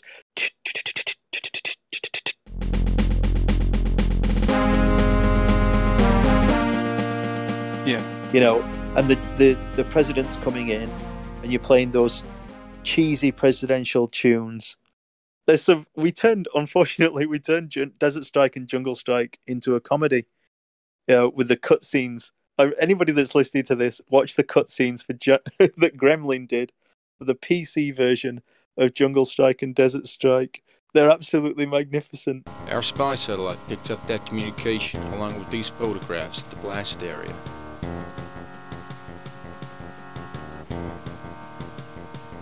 Good thing Congress didn't cut the space program. An enhanced photo. These are our boys.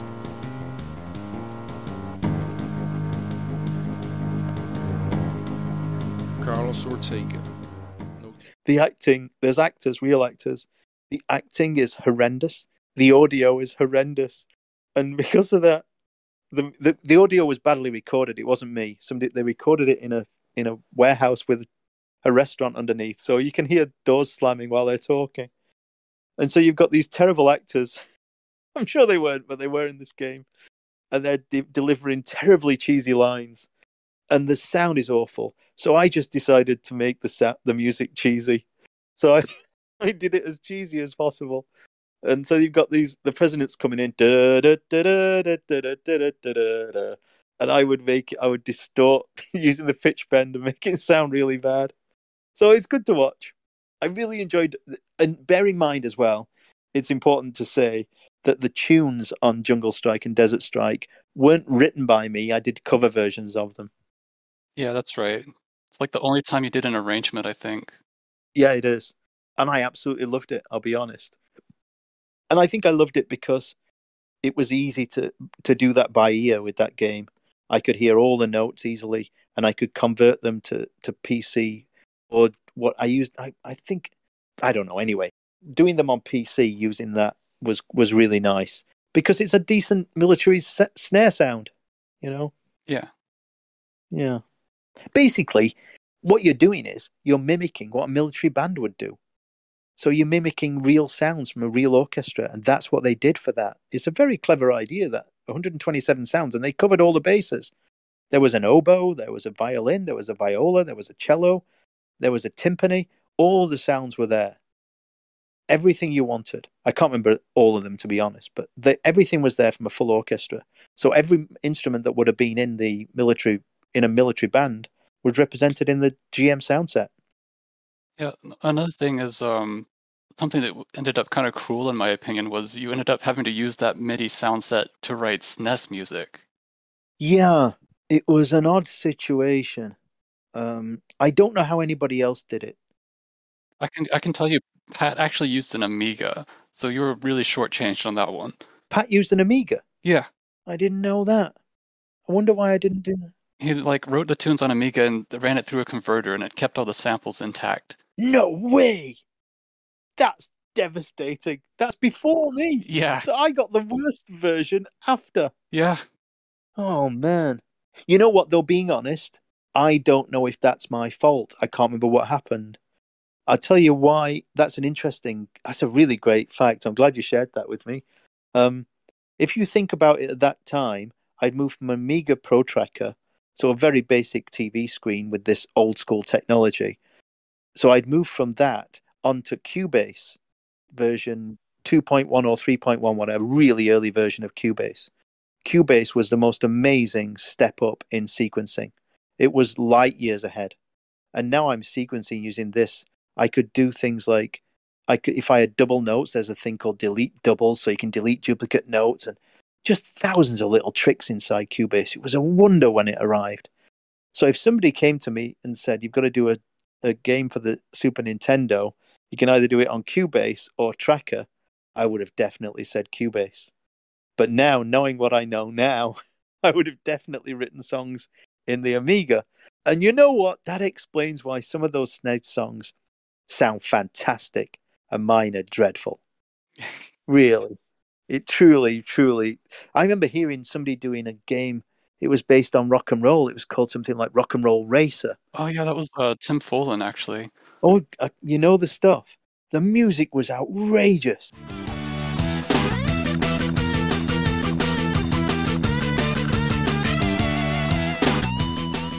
And I'm like, how did he do that? I remember walking in to see Ash Bennett and Michael Hurst, the coder and artist on all Top Gear games, all top 3 of the Top Gear games.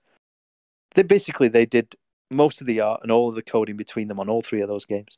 I remember going to their office and going, "Have you heard the sound on that? Why can't I do that? Why does his sound like that? Why can't I have more of the cartridge space for audio? Look at their game. They've got hundreds of cars. They've got hundreds of levels. What the hell?" And they never said to me, "That's because you're writing on Cubase instead of in Amiga." If I'd have known I could write in Amiga, I could have made great stuff for those games.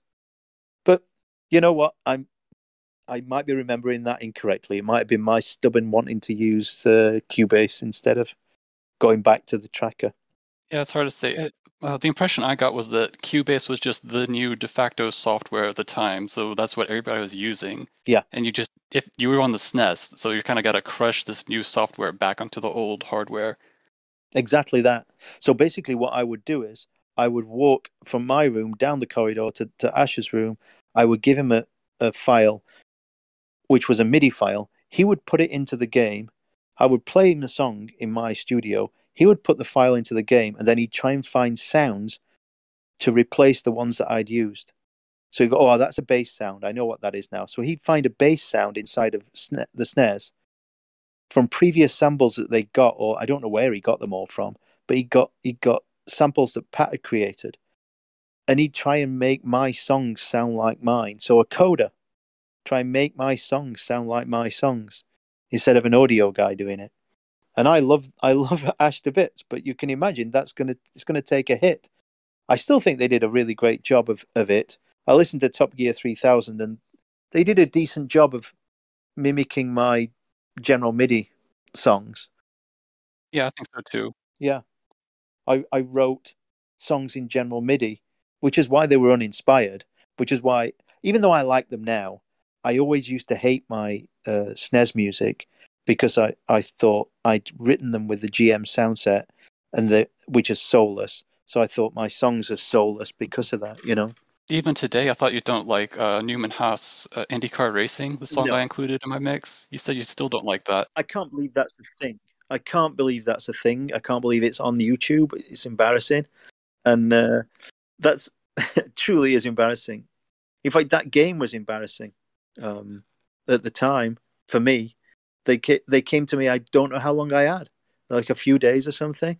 They said we need sound effects. How did I not know about this game 3 months ago that we were going to develop it? I had no idea. So I think they came to me with 3 days or something like that. And of course, it's a long time ago, but something like that. And I just had no time to write songs. I think they needed 8 songs for 8 levels or something like that, or 6. There's no way I could write good songs in that amount of time. And for that machine, you have to be kidding. So I remember them coming to me and saying, "Haven't you got anything you haven't used before? Anything you rejected?" So yeah, that ended up being all my rejected ideas. Everything that was terrible, that wasn't good enough to be used in a video game, went into that Newman Haas. Or it went into the... it was either that, and there's soccer rejects in there. There's there's all sorts in there. Or it was either that or the more awful Skidoo or Sea-Doo game. What was that one called? Full Throttle Racing? Full Throttle Racing, yeah. The very, very worst songs I ever wrote are in Full Throttle Racing. And it's amusing to me to go and look on YouTube and people have fond memories of them, because to them, that was their game, their soundtrack, and it's their happy memory from their childhood. It's just for me, personally, as an artist at the time, I was struggling with letting these weaker tracks out of my studio, but I had absolutely no choice. So in they went. They're not dreadful, but they're dreadful to me. They're unfinished, and they're weak and predictable and cliched. That's what I'd say. Yeah, I don't have the childhood memories for these games, actually, but I'd still say it's a little, like, undercooked is the word I would use. That's a flattering way of putting it. Thank you. You're very kind. Even in my mix, you'll notice I layered drums on top of the IndyCar Racing tune. That's very kind of you. But I still think there's a good seed of an idea there, good enough to include. Yeah, this is it. You see, this is what they were. I think my friend Mark Barrett always says the best bit of writing a song is the first 8 bars, the first 8-bar loop, and it's true. You write an 8-bar loop and then you start building a song from there. So that might become the chorus or the verse or the middle 8 or the intro. but it starts with an 8-bar loop. And all of those songs would have just been an 8-bar loop. And then I would have quickly tagged on extra bits. And then when I found they weren't working, or they sounded tired or cliched or derivative, then I would get rid of them. And so when I listened to them with plodding bass lines, with predictable notes, then, I get upset about that. And, God, oh, that's got my name on it, that kind of stuff. It's just stupid pride of a teenage idiot, Yeah, just a little bit. Although Top Gear 3000, I think that sounds just good objectively. Thank you. I'm fond of it now, and I'm probably more fond of it because that gets a lot of love online. It gets a lot of love on YouTube. Like, there's a song in there I did an homage to Route 66, I think, in there. The classic song. I think everybody's covered that. I did an homage to that. It wasn't a cover version, but I did a bass line that was similar to that. And there's some nice tricks in that. I listened back to it recently, and there's some nice tricks in there. And I'm not ashamed of that one. But I wish I could have done it in the Amiga. It would have sounded way better. Well, obviously. Yeah. I'm disappointed about that. I could have done a really good job. How long did it take you to start getting like fan mail for that game, or any game really? It all came way later. I mean, I used to get things like when I was actually making the games, very little. I would occasionally get something from a kid, like a little kid, with a nice drawing of Zool, things like that. And I'd occasionally get a phone call asking how I did things, or when is the next one coming out. Sometimes they'd think I did the whole game, not just the music. But fan mail specifically, or people contacting me, started to happen probably 10 years after I finished writing, or 5 to 10 years after I finished writing them all. And the bulk of it happens now. A lot of people will find my name or whatever, and then try and guess where my email is or whatever, and contact me that way, or they'll get in touch with me through YouTube and places like that. And I love it. I think it's fantastic. But the first piece I can ever remember, I did a CD soundtrack, full CD audio, to Lotus Trilogy. So I think it was all 3 of the games on the CD32. And I wrote those songs from scratch. And I absolutely love those songs, even now. I absolutely love them. And I was really proud of them. I don't think they're all perfect for a racing game. They don't all suit it. They're not all fast up-tempo, throbbing bass lines. But it's really nice music. Some of my favourite stuff. And I think the first piece of fan mail I can ever remember was a guy found me and wrote to me, and he said, I just want you to know that I have a Lotus, and the CD that I play most in my car is your CD. Right now, I've just finished driving around Wales listening to your Lotus Trilogy. Like, that's just fantastic. That's what you want to hear as a composer, Yeah, for real. It makes me happy just hearing about it vicariously, Yeah, it was a beautiful moment for me. And then weird things happened. I found out that Top Gear 3000, when it was released, was one of the most pirated games in South America. So every kid had a copy of Top Gear 3000. And it became like a cult thing. And then people started telling me it wasn't just the game. They would record on cassette the soundtrack, and then they would make copies of the cassette. So we got kids in Brazil where a whole high school was listening to my Top Gear 3000 soundtrack and passing it around between them. And thinking, this can't be real. And then more kids from Brazil and Chile and different countries started joining in, saying, yeah. Then, I ended up doing a Twitch interview with somebody from Brazil, and then people doing cover versions. In fact, it's funny, the most cover versions I've got are from the Top Gear 3000 soundtrack. There's loads of different mixes of those. Techno versions, guitar versions. One guy plays every single instrument using a guitar. This is a dream come true. Having someone make a cover version of your song is probably the ultimate, honor for a musician, I think. And if you imagine writing those Top Gear 3000 songs in a little studio in Sheffield, and then 25 years later, some Brazilian guys playing guitar a guitar version of it. It's just, to the world on the internet, it's just dream come true stuff, isn't it? Yeah, for real. It just blows my mind. All that stuff. The advent of YouTube is remarkable. If YouTube had been around at the time, I think I'd have got more feedback. I would have known what was good and bad. Inside, the only thing I thought I was doing poorly was I wasn't correctly matching. I wasn't getting the vibe of driving games correctly every time. I thought sometimes I could. Patrick Phelan seemed to get that right all the time. He just had a knack for writing fast, connected songs that worked great for driving games. But in my own defense, it was almost every week I had a driving game. I did so many of them, and it became so tiresome. Also, on the topic of driving games, sort of, something else I wanted to talk about is 1995 is when Wipeout happened. And Yeah. I don't think that was the first, but I think it was like the biggest case where a bunch of like outside popular artists were being brought in to do game music. Yeah, this is one of my favorite memories. The PlayStation had just come out. I don't know how long. It's just in my memory. It was a new thing, and Wipeout was released, and Wipeout was popular. It was a great game. It was a truly magnificent game for a start. It was for me. It was the best game on the PlayStation 1 by a long, long way. It was basically flying a spaceship down a track, and it was so difficult and challenging and beautiful. The graphics were stunning. We'd never seen graphics like it. The sound effects were absolutely magnificent.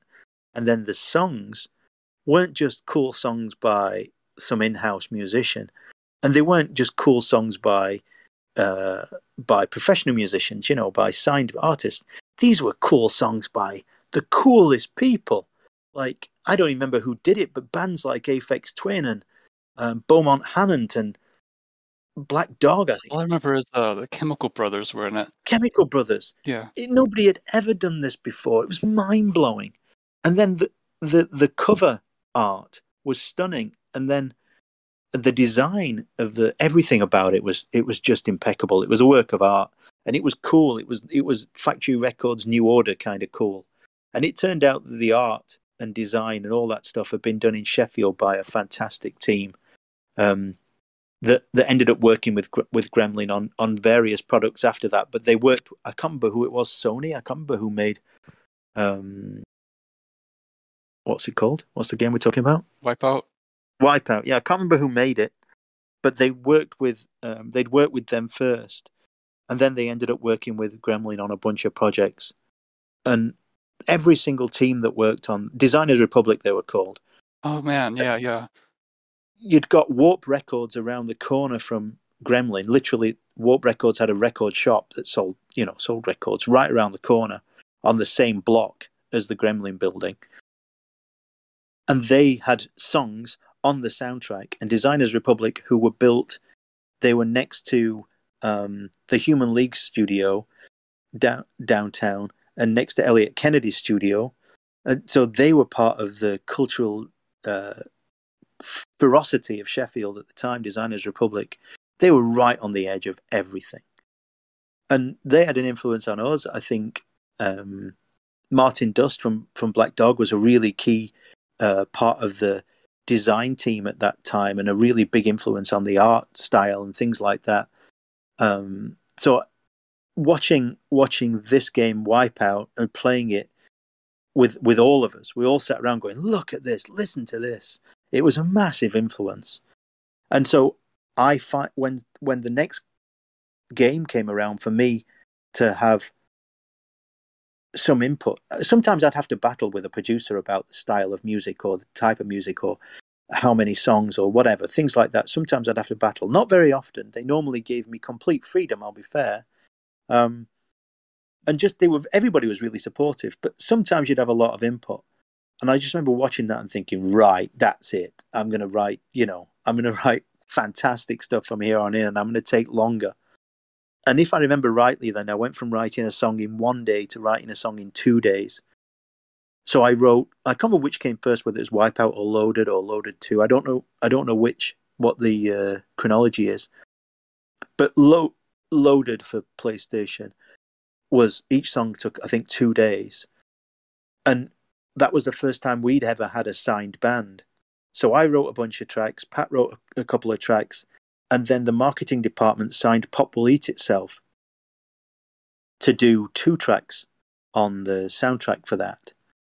And I was so excited I love that band, and I got their records, and people had actually brought me their records and said, play this, when you're going to write music for Loaded, play this. And they brought me Ministry and Metallica, I think Metallica. They brought me a few bands as inspiration. Well, I didn't want to write rock. I wanted to write Pop Will Eat Itself kind of rock. I wanted to write guitar stuff, but techno stuff and hard stuff. But I could never do what Pop Will Eat Itself did, because each one of their tracks was done by multiple people in a studio over months, whereas each one of my songs was done in 2 days. But it was a real thrill to have that band on that CD and, have my stuff on the same CD as them. It was a massive thrill at the time. And it became hugely popular, and I think that's some of, I still get a lot of great feedback about that. That's some of my best music. I was wondering if there's like a direct link between Wipeout and getting Pop Will Eat Itself onto Loaded. It sounds like it came from the marketing team, Yeah, though. Pop Will Eat Itself definitely came from the marketing team. It was a great team down there, and we had a musician down there as well on the team, a guy called Steve McKevitt. He was in loads of bands around Sheffield. I'm not sure if he got signed in the end, but he was in loads of bands, and he was a cool guy. And thank God, because if you'd got a bunch, most marketing teams are full of squares with great suits, but we had cool people. They were all cool down there. And so Pop Will Eat Itself was definitely driven by the marketing team, but they may have heard about Wipeout and gone looking for the right band. But I suspect that they would have been influenced. Pop Will Eat Itself was popular along with the Ministry and Wonder Stuff and bands like that. They were popular among our designers, like Adrian Carlos. They were really key bands at that time, along with bands like Faith No More and people like that. But that was the kind of music. It was that kind of grunge, England's version of grunge. So I think it was either marketing driven or design team driven. And the thing is, when you're in game development, you're seeing and hearing about games before you're doing them, before they release. Sorry. So, for example, we would have heard Wipeout, or so I didn't, but somebody would have heard Wipeout before it was released, and somebody who used to work at Gremlin would have been on that Wipeout team, for example. So we would have heard that there was going to be a Chemical Brothers song, and also people were bringing me Chemical Brothers CDs. When you're an audio guy in a video game company, people are constantly bringing you CDs and saying, "Hey, listen to this. I want you to do this." And it's a big battle normally. I'm not putting that, So, but in this particular case, I was over the moon that Wipeout, that soundtrack was popular, and that game was so fantastic. And at that time, everybody that was cool started playing all the Warp music. So Aphex Twin was huge, Square Pusher was huge, Beaumont Hannant, Orteka, people like that. All that stuff was being played between me and my friends at that time. Oh yeah, didn't you say you actually met Richard James, Aphex Twin? So Aphex Twin, I didn't meet him. When I was working for Codemasters, they had, I can't say too much, but they had a plan for a game, and they wanted him to be a part of it. So I had a really interesting few emails with him. I couldn't believe I was emailing him. It was bizarre. I was a bit starstruck. The emails were really simple and really interesting. He was such a down-to-earth, normal guy. He was excited by the ideas. Nothing came to fruition, but it was just a real treat to be in touch with him. Another one was, I've forgotten his name, from LFO.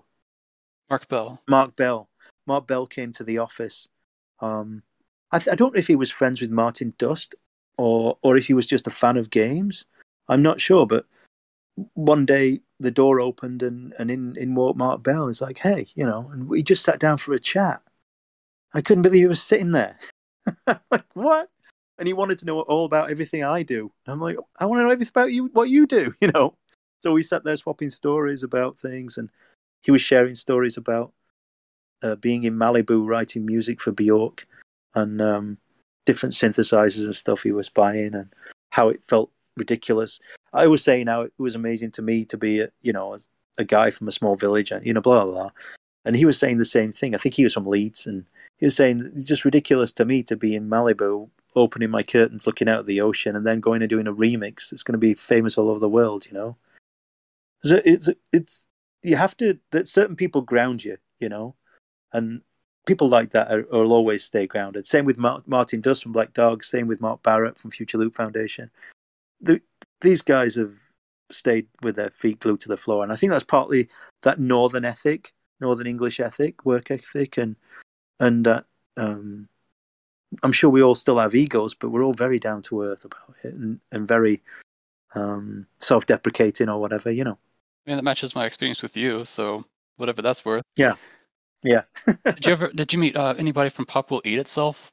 No, that's an interesting story. So what actually happened was they'd made a new album, and the new album was going to be on Reloaded, or some of the tracks were. So I was going to write some, they were going to write some. So the record company sent me the new album on a cassette. And what used to happen at the time was they would deliberately downgrade the quality of demos so that nobody would duplicate it and make money. So I got the album, the new album by Pop Will Eat Itself, and I put it in, and I didn't really understand what was going on. I put it in and I thought, this is terrible audio. Listen, I could do better than this. But the songs were fantastic. And then somebody from marketing came up and said, I need that cassette back. Pop Will Eat Itself have broken up. What? The album's not getting released. Nobody can ever hear it again. And it was taken from me. And that's it. I don't know if it was ever released or if it's been released now or whatever. But it was like the great unreleased album that was almost on a video game. It was a really cool story. It even looked terrible. It looked like it had been thrown around someone's bag for weeks. It was something you could never sell. But the songs were fantastic. I don't know if they were finished. I don't know if they were mastered. But there they were. And they were given to us as a precursor to dropping them into Reloaded when Reloaded was finished. The downside to that is, of course, they were never in the game. But the upside was I got completely free reign to do whatever I wanted with Reloaded. And at the time, I was listening to drum and bass, and Mark Barrett, my best friend, was writing drum and bass. And I never copied anybody. I never never sampled anybody or anything like that. I just did what I felt drum and bass would be in a video game. And that included some stylized things. So I did one track is very, like you think when you're writing a song for a video game, there's levels. So there's a level that's got the desert in it. So you want some desert feel to it. Or like on Zool with the bulb level, you need some electric sounds, so you're trying to at the same time stylize and theme a song at the same time as having them all work as a coherent CD, as an album, and then having them be cool. So I wanted to write real drum and bass, but having it work for a game. So I wrote them fast and furious because Loaded was fast and furious. It turned out that Reloaded wasn't quite as good. The gameplay wasn't quite as good. You're wandering around in big open spaces, like desert scenes were just wide open. And it just didn't have the fun. And people had moved on from that gauntlet style of game to much different games. So by the time Reloaded was released, it was already looking a bit old school. But I absolutely love my soundtrack to that, and I've got a lot of love for that. And in addition to the songs on Loaded and Reloaded, in addition to the songs that are used in the game, I've put in extra tracks or secret hidden tracks, whatever you want to call them. So there's a lot of my ideas, 8-bar loops or unfinished tracks that I really loved. That those two CDs are packed full of tracks by me. Yeah, I think the majority of the tracks in Loaded were hidden tracks. Yeah, that's true. The reason for that, I can tell you that's an open secret at this point, I think. What actually happened was, back in the day, how music was worked out, music payment, music rights, royalties, all that stuff, they hadn't fully agreement in video game industry yet as to how they were going to pay per copy of a record sold. Because in the music industry, it's split between the people who played on the record and the publishing side for the people who wrote the record. But what do you do on a video game? Do you split it 3 ways? Do you split it 10 ways? Does the artist get a cut? Does the coder get a cut? The owner? How's it split? So nothing had been truly worked out by that point. I still don't know how it's done today. So at this point, what actually happened was they negotiated a price. It was a bit cheeky at the time. They negotiated a price and they said, look, we'll pay you, I don't know what it was, but we'll pay you 10 cents. What we're going to do is we're going to put $1 per CD aside for the music. We want 2 of your songs. So they might have figured at the time they're getting 50 cents per song per copy sold. So that somebody from sales came to me and said, look, we've done this deal. There's 2 of their songs. We need there to be 20 of yours. I'm like, what? Because they're not going to give me the money. They need their money to be a tiny amount. So I'd already written, I don't know, 6 songs for in-game. I think Pat had done 2 or 3. So 9 songs of ours and 2 songs of theirs. They were already getting a tiny cut. So then I went away back to my trusty W30 and went through all the other songs that I thought were good. And then I put them all in the game. So the original version of Loaded is packed full of filler, and the songs are just literally hidden. I don't think it took people long to find them. And they're just there. They just stick the CD in and it plays. And the first 2 songs are Popple Eat Itself, then it's me, then it's Pat, and then it comes back to my ideas and ditties and unfinished songs. And one of the most loved songs I ever wrote for any game is one of those extras. So it just shows you, I'm really glad I included them. But it was a fun story at the time. I don't know if they felt duped. They broke up anyway. And I don't think they would have made millions. But it saved Gremlin having to spend a ridiculous amount of money on songs. Lots of stuff happened like that, right? Like we made we made Premier League Manager, and there's no way they could afford to bring in pay commentators at that point. So I sampled Match of the Day, which is the soccer show in England, and it was a pretty lawless time for sampling, if you remember. But at the time, in the early games that I did, I was sampling from all over the place. But I wasn't using in context other than in the soccer games. Which what a great goal! He really hit that. I was using those samples. But the other samples I was doing, I was deliberately sampling for my own pleasure and hiding the samples and using them out of context. So I had Marquis Smith saying "fall, fall." And he'd said the word fall once in a song, and I managed to sample it and remove the rest of the sound in there, and then I'd used it completely out of context. And I sampled a guitar sound from Robert Smith and used it for a whole song. You would never tell in a million years because it's completely out of context, and I played it as though it was a guitar. Things like that, I used individual sounds that I sampled instead of pieces, like so De La Soul would sample riffs and bass lines and chord patterns and old pieces of jazz drumming, whereas I would be clever about it and use individual sounds. So there's one of my songs got a Robert Smith sample from Kiss Me, Kiss Me, Kiss Me, the album. And I just used that one fantastic zing, and then I played a whole song with it. So at that time, I could do things like that. There's no way on earth I would ever get away with that today or try and do it today. But at the time, you were having fun. And every coder was hiding stuff. And every artist was hiding stuff in games. There was loads of hidden stuff in games. And somebody in Sheffield was put in prison, I think, for a day or something for graffiti. People couldn't believe they'd been put in prison for graffiti. So we put a tombstone in a game with his name on it. Things like that. There was hidden stuff all over. It's amazing. People think that the only hidden stuff was hidden games or secret passwords, but one of my friends used to hide his phone number in every single game. There was so much fun we had, and I just wanted my piece of that, so I hid all sorts of stuff in those games. There's backwards samples from movies. There's a sample from the movie Diner. There's Ferris Bueller. There's all sorts of stuff in there. Yeah, it was really Wild West time, and the fun that people had back then it's fun to look back at, I think. Definitely. When I went to Electronic Arts finally in Canada, all that stuff had gone. It was corporate. I'm not saying we didn't have some fun at first, but all that stuff had gone. And everything was massively litigious because EA had millions and millions of dollars, so they had to be extraordinarily careful. But they had a massive budget. So then all of a sudden I'd got a $500,000 budget to spend on the most amazing soccer players and commentators in the world. So things changed, Yeah. I kind of want to reel it back to the. I had some questions about Time and Bass that was released in the middle of 1996. And I was wondering, like, how close were you to Mark at this time? Were you like listening to the CD together, or like what was going on between you two at the time? Yes, we were back. We were friends. I can't remember the chronology of the fallout, the big meltdown, and becoming friends again. But just as when he got signed, we weren't talking. But when the album came out, we were talking.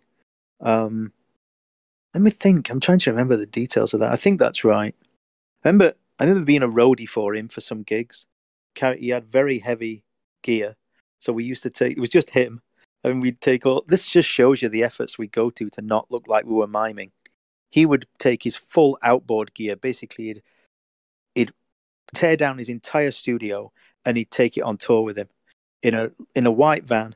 And we'd do things. We'd go all the way to Strasbourg from Sheffield, like on a ferry, and we'd take 12 hours to get there, and then play a gig and then come straight home with this massive studio. It was backbreaking.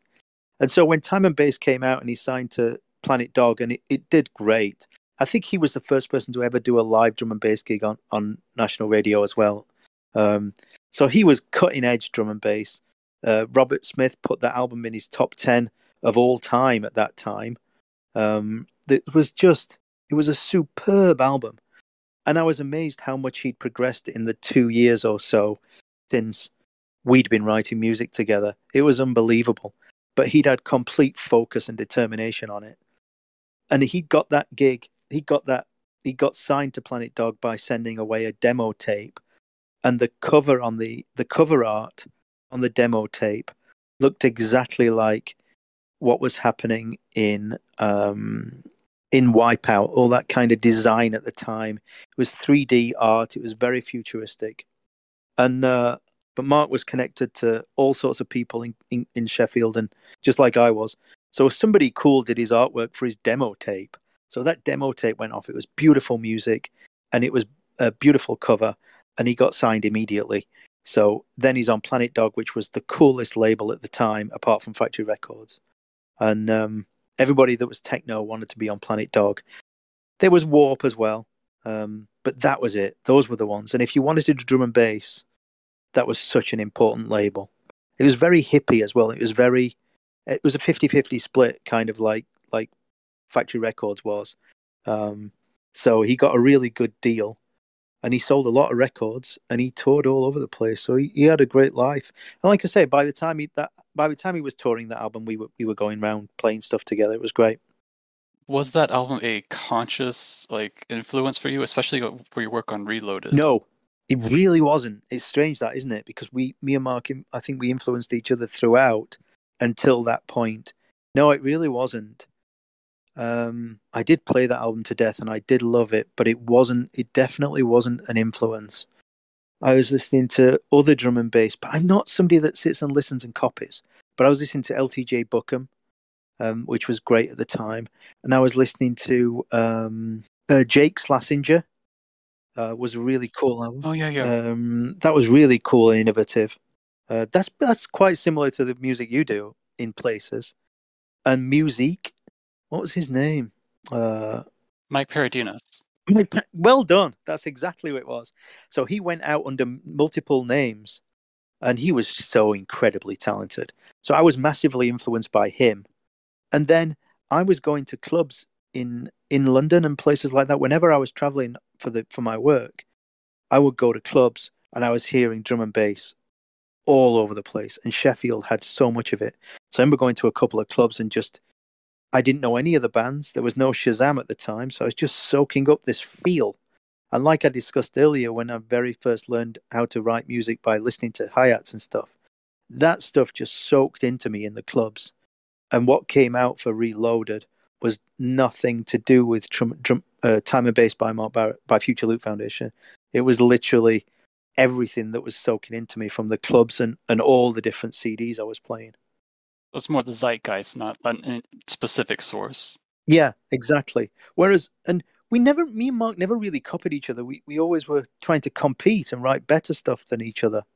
That's how it went. It wasn't copying each other's styles. We just had similar influences, be it New Order and Duran Duran and Thomas Dolby early on, things like that. And then later on in '88, it was the Detroit Summer of Love and the 303 sound and the 909 and the 808 drum kits. And, we were influenced by the same things rather than each other's specific sound. We would never directly copy or be directly influenced by each other's sound. Even when we were in the same band, you could tell who wrote which song. They were quite different. I'm looking at my notes again, and it's kind of scattered from this point out, but I have a few more specific things I want to ask. I think you might remember this just off the top of your head. It's the title theme for Actua Soccer, where you got Yes. Martin Dust to do the vocals.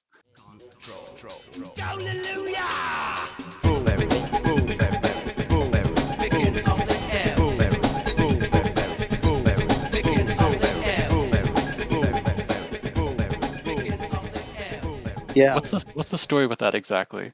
So Martin Dust was like I said, he was heavily involved in the design of things at that time for Gremlin games. And the pill that was on the front, the pill shape, I think the pill became a big thing for 1 year or 2 years. The pill shape was huge in design. You saw it everywhere. England has this thing, this fashion thing, where something is huge for a year, like everywhere, and then it's gone. And it's so old fashioned you can never do it again. And that pill, I think, when we when Martin came up with it and used it, it was very, very early. And I don't think he invented it, but I think he got it before it had been adopted by the mainstream. And so when that was really exciting. So he was heavily influenced in the design and the graphic art, which looked really cool at the time on Actua Soccer.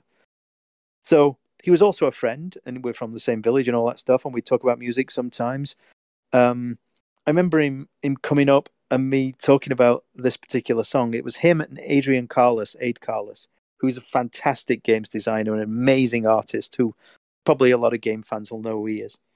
And they both came up and they were listening. And I'd done this. I wanted it to be a little bit like World in Motion by New Order. I wanted it to have that kind of upbeat feel, but I didn't want to do a cheesy rap like it in that song. It has a few cheesy raps, which excruciatingly bad, but it's a great song. And a lot of TV shows in England at the time with football music were using this kind of happy techno, a little cross between New Order and Happy Mondays. Very punchy, very much like World in Motion. And I wanted it to have that same sort of feel. So I did it upbeat, I did it happy, and I did it with kind of jingly jangly chords. And when I'd finished it, I thought it was still missing something. It was missing a vocal. I didn't know what to do. So I just asked the two of them to come in. I didn't say a word. I didn't ask them anything. I didn't tell them what to do. I didn't write anything down. I had built a vocal booth next to my studio in a Gremlin at the time by then. So we got nice padded walls and everything else and a little window so I could see them. I put the mic on and started recording into the sampler, and everything that they did, I would sample. And then Aid left and Martin left, and I'm left with a load of fantastic samples.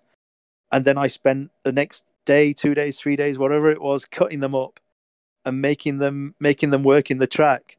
I'm really proud of that, and I think they're absolutely fantastic. I'm really, really happy with it. The picture you painted there sounds like you were luring them into a trap to record them. They were absolutely over the moon. We knew this game, at the time it was called a FIFA beta. It was better than FIFA Soccer. It's the only time that's happened in that way. It was miles better than FIFA. The graphics are better, the audio was better, the music was better, everything was better than FIFA. And that's why the moment that game came out, FIFA called me and asked me and headhunted me to go over there and work on FIFA. But so we were so excited about working on that game. So everybody wanted to be involved in everything in it. It was just so amazing. You can't imagine that time. It was one of the most exciting times in my entire life. The feeling in the team was just, we know what we've got here. This is something special. So when I said to them, come in, just do it, they were the two most likely candidates to do this. They're both funny. They're both hilarious. They both got great taste and great style. They're just absolutely majestical human beings. And to have them both working on, I couldn't have picked anybody else. They were amazing. And I knew Martin was a musician. Aid wasn't, but I knew Martin was a musician. I knew he'd approach it with good taste. I don't know where he came up with it. I don't know where it comes from. I don't know where the source is. And the same with Aid. I think Aid says "Hallelujah." I don't know where that came from, but Martin's rap and me chopping it up, it just seemed to work just like magic. I love that memory. There's moments though. I wish I could re-edit it. I wish I could re-edit it because there's just a couple of tiny edits of Martin's rap, which I put in just too many. You know when you eat too much Jello, it's just so good you want more of it. I just kept piling it in, and there's just a couple of wee samples that I would remove, but I love it. Yeah. So, are you saying that this is like the game that you scored that got you headhunted by EA? Yeah, definitely. Yeah. I'll tell you that story, basically. I'm sitting in my office, and I think somebody from, like, there was an office with 2 or 3 women that ran the office, and somebody came in and said, you've had a call from Bruce McMillan, who was the head of EA Canada at the time. He was one of the people that owned EA, basically, originally. There was him and his cousin. And he said, you've had a call from Bruce McMillan in Canada. I'm like, yeah, sure I have. Thanks very much. And then they went away, and I'm just laughing to myself. I thought, what's this about? Why are they teasing me? And so they went away. And then a couple of days later, one of the coders came in and he said, I've had a call from Bruce McMillan in Canada. They want me to go. He'd been one of the guys working on Actua. And he said he wants you to give him a call. Are you serious? I said, yeah, he wants you to go and do the speech. What? He wants me to do the commentary for FIFA. So I called him and I said, I'm sorry, I thought it was a joke. And he said, yeah, I thought you would do. And he said, we want to fly you over here for an interview. Like, fly me from Sheffield to Vancouver. Couldn't believe it. So he flew me and my wife. We landed. They put us up in a posh hotel. They took us to an NBA game at the time, the Grizzlies, and to an NHL game to see the Canucks. They took us to Whistler skiing on a skiing trip. They took us to a nightclub to see a band. I can't remember who we went to see. Somebody really cool. Basically, they treated me as though I was a soccer player being transferred from a big team to a bigger team. I felt like Ronaldo for a week. It was unbelievable. They told me I was going to have some interviews. 7 interviews. I was terrified. I bought this terrible suit. My mom insisted I wore a suit, even though it was video games. I said, Mom, they've headhunted me. I don't have to wear a suit. And I get there, and they start selling me. So it wasn't 7 interviews. It was 7 sales pitches. So they're telling me how fantastic EA is and how wonderful Vancouver is and how I'm going to love working on this team. Like, these people have been told to come in here and persuade me to join. I could not believe it. It was that moment Steve Martin calls imposter syndrome and how he feels it every time he's in a movie. I just kept thinking, you know who I am, right? You know, it's just me. This makes no sense, any of this. And it just blew me away. But the thing is, I'd written and developed a speech system in Actua that was better than theirs in FIFA. And it was as simple as that. Not because I'm a genius, just because I had the time to do it. And we were all so excited. We all wanted to be breaking new ground. We all wanted to be better than every other football game in the world. Simple as that. So along with a couple of guys on that team, we developed categories, ways of triggering things in the game. So to be very simple, if somebody scores a goal from long distance, we'd have a category called long distance goals, and I'd write 20 lines for that, and we pick one randomly. Now this might seem obvious today, but back in the day, nobody was doing it in the same way that we did it. So it was artificial intelligence in speech, basically, and we had predictive stuff, and it was just amazing. So me, a guy called Kevin Dudley, Phil Rankin, a bunch of coders, all had input with me and came up with ideas. But to the large extent, I created that system and wrote all that speech. And so FIFA wanted me to go over there and put it in their game. So when I arrived, one little interesting story. So they gave me a contract to sign while I was here on vacation. I'm still in Vancouver to this day. So they gave me a contract to sign. And they said, if you just sign here. And I said, I can't sign here. I thought I was just coming for an interview. You want me to move to Canada? I've got to go home and talk to everybody. I don't even know what to do. They said, well, if you sign now, we'll give you a $15,000 signing on fee. I'm like, what? That's, footballers get signing fees, not musicians from Sheffield. Are you serious? They said, yeah, and we'll give you this salary. What? So I go home. I'm about to go home. I go to the airport, and they're there waiting for me at the airport, at the gate, before I get on the plane, and gave me more money, like a bigger contract with more money. Like, this is insane. We'd like you to sign it now before you get on the plane. I'm like, what? Do you know who I am? This just made no sense to me. I'll never lose that being down to earth. The whole thing is ridiculous to me. And so I didn't sign. I took it all home. And I got a phone call from Bruce McMillan saying, you can write anywhere. I don't care where you write the script. You can do whatever you want. You can be on a beach in France. Just want you to write these scripts for me, and I want you to develop it, and I want you to direct the talent. So it was John Motson at the time, and Des Lynam, and I think Gary Lineker. I can't remember who it was, but it was a bunch of great talent. And then we got in loads of football players like Chris Waddle and David Ginola and people like that. And basically, I could pick who I wanted, more or less. So whatever footballers I wanted. And then I went from country to country recording the speech. It's crazy. All that came out of Actua Soccer because of how I wrote it and how I recorded it. We had a great commentator from the BBC. And how we recorded it, how we triggered it, how we edited it, everything was it was better than any other soccer game. I'm not somebody to be big-headed and brag, but it just was better. And when I arrived at EA, they had no officers on the FIFA floor. They had a whole floor for a game. I think there were 70 people at that time on one game. It's nuts. I'd gone from Actua Soccer was a team of 6 people, and it beat FIFA with 70. It's ridiculous. And then they put me on the floor in a cube on the NHL, on the EA NHL floor. So all day long while I'm writing speech, all I can hear is Shanahan up the ice. Shanahan scores. So all day, these tiny little bits of speech, because NHL is tiny little snippets all joined together, stitched together. They call it stitching. And so stitching these little samples, they have to be so tiny and so quick and spoken so quickly by the announcer, by the commentator, because that hockey's so fast paced, but football, soccer is so much slower that I could afford to write things like, "Oh, what a fantastic goal! He really hit that." And then the color commentator could say, "Oh, that's right. He's got a smile on his face. His wife's going to be happy tonight." Something like that. So instead of just writing bland soccer, I was writing color that was interesting and funny and contextual, and also saying things like, if you as the game player had shot in certain circumstances before, I could predict that. So I could say, can he get a shot in? Or is he going to cross the ball here? Or, oh, dirty tackle coming in. If I knew somebody was a bad fouler or something like that. So predictive artificial intelligence, for want of a better phrase, speech became a big thing, and I developed that. And then that became huge at EA, obviously. And to this day, all soccer games use all of those tricks. And they don't pay me a cent. Yeah, that kind of answered a bunch of questions that I haven't even asked yet. So, oh, good, fantastic.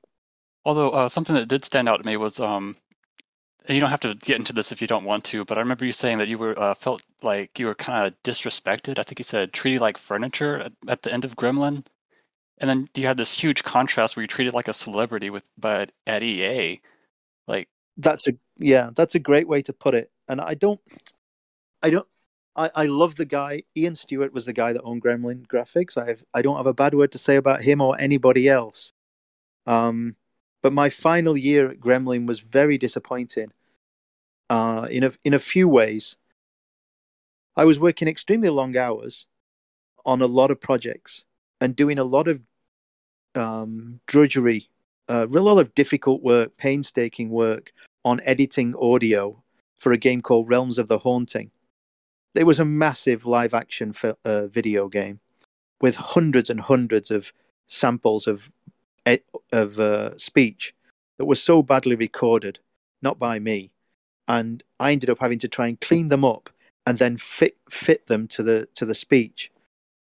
It was all at different times, having to change the speed of the speech to fit the video.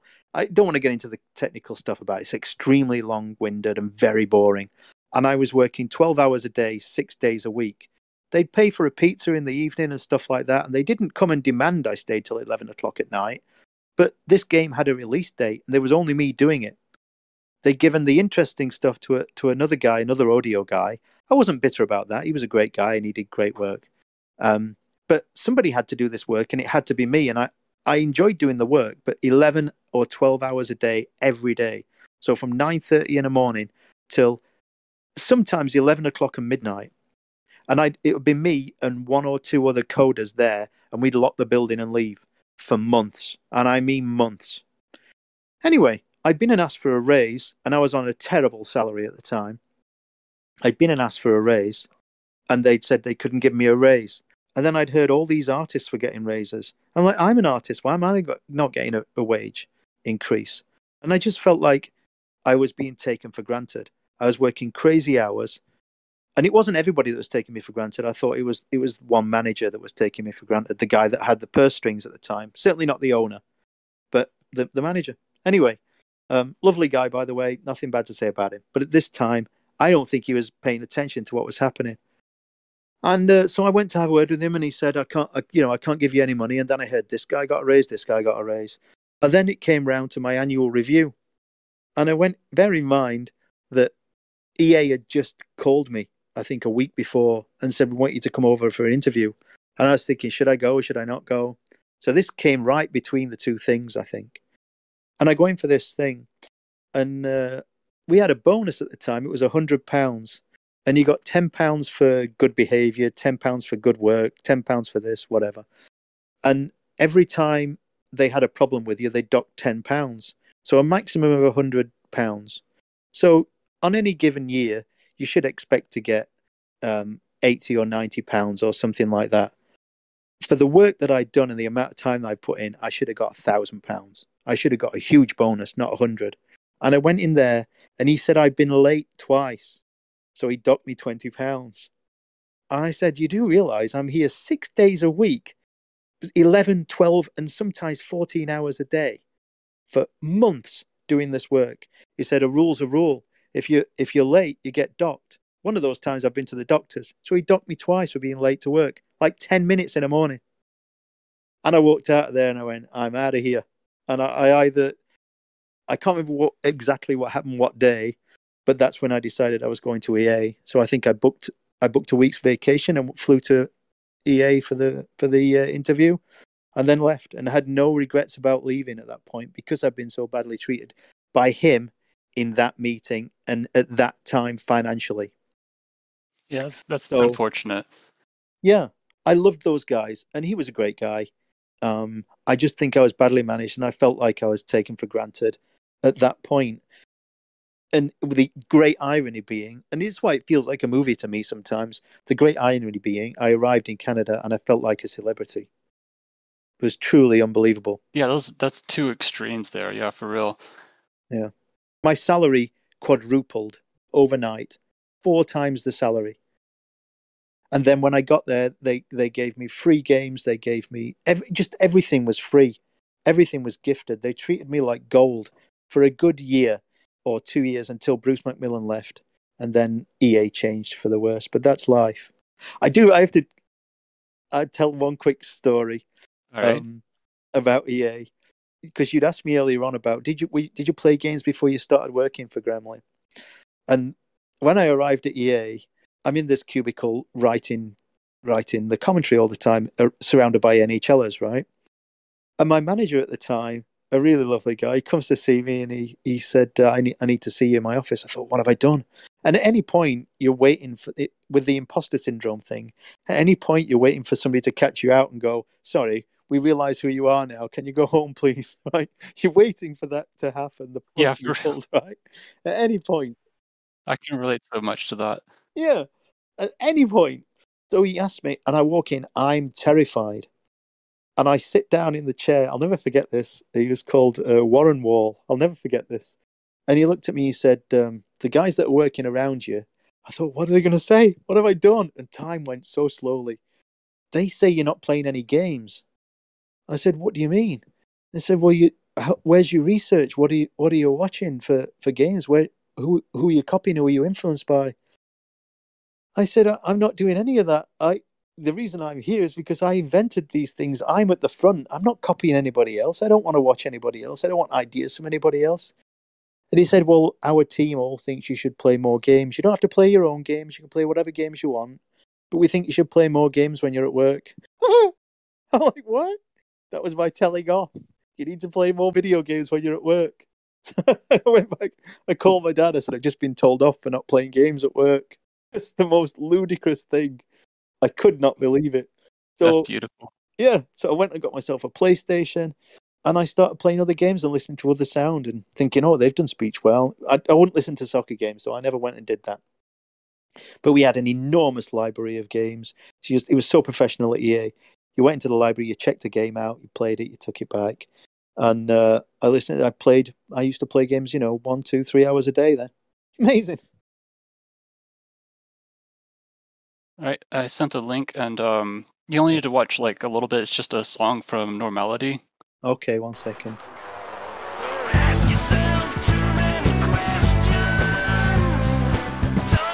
Oh man. Oh man. That's fantastic. Okay, let me get back to Discord. Okay, what's your question? Yeah, I believe this is Crackers and Asthma, was it? That's exactly it, yeah. Was this the only song that you did under that band? I did, I think there's 3 songs I did in that whole game. Everything else is done by Pat and Chris Adams. I think Pat Phelan and Chris Adams. Well, this one stands out to me because it sounds like there's like real guitars, which is more than you got from your synths at the time. Exactly. So the story goes with this. Great team of people on this game. Absolutely fantastic. Ricky Martin, Adrian Carlos, who I'd talked about before, who did the Goaliluya sample on Actua Soccer. And I think he was the designer on this, along with Ricky Martin, who was a great coder, but a great artist, but he's got a great visual art style. So Ricky was the main artist, along with, I think, Chris Russell. Anyway, great team. And Aid Carlos was the designer, I believe. But the team just created this beautiful thing. I loved this game. I was a fan of Leisure Suit Larry. This game came along, and then they said, we're going to do a few cutscenes. So this was one. There was one, I think, at the end of the game when he's throwing bottles off of a wall. And they said, instead of doing the kind of music that there is in the game, like the orchestral jolly music, we want to have a real tune. So I said to Aid, why don't you be the singer then? I can't remember if Normality came before or after Actua Soccer, but because he'd already been in my studio and done a vocal, I said, why don't you come in and sing it? So I can't remember if I wrote the lyric or if Aid wrote the lyric or we wrote it together, but it was definitely a shared thing. So that was the vocal was about to happen, but I didn't have a song. So I was in a band at the time in Chesterfield, which is the next city to Sheffield, called the Tuscany Fruit Bats. It was a really kind of loud, wild, Faith No More type band. Fantastic fun. It was just something to do at weekends. I loved it. So what I decided to do was get the bass player in to play bass and the guitarist in to play guitar, just to play a lick, a stab, just one note, just basically. So I sat there with a DAT recorder, basically high quality digital recorder, recording both of those guys playing for hours. And then the next, I don't know, it might have taken me a week to write this song. It was a real piece of work. I would edit those individual cuts and samples, and I created a song out of them. So it wasn't just, they didn't write the song, they didn't play those notes. They'd play strums or strokes or carangs or whatever, right? And I would then play with those guitar sounds, chop them up, play with them on the keyboard, and make a song out of it. And then I went in, I can't remember where I found them, but it's real drum sounds. Instead of a drum machine, it's real drum samples to make it sound real and live, like a proper rock band. And then, so the song was written just like with Actua Soccer. And then Aid came at the end and he said, we're calling the band Crackers and Asthma. And that's his brain. It's such a great name for a band. Like, if you've got asthma, the last thing you want is crackers. It's just this fantastic visual idea of crackers and asthma. He came in, and that's what we decided to call the band. It was him singing, and me and these two guys basically, who I don't know if they ever heard the final song, and I'm not in touch with them. But they were an interesting couple of guys. One of them is a test driver for Toyota. So he literally, his job is to speed like a lunatic, and he wears one of those top to bottom white suits with the blue and red stripe down one side. So he's got long hair. He's a rock guitarist, like he should be in Metallica. He's a legend in his own lunchtime. This guy, absolute genius. And he just came in and fully rocked out. And then Aid came in and fully rocked out on the vocal.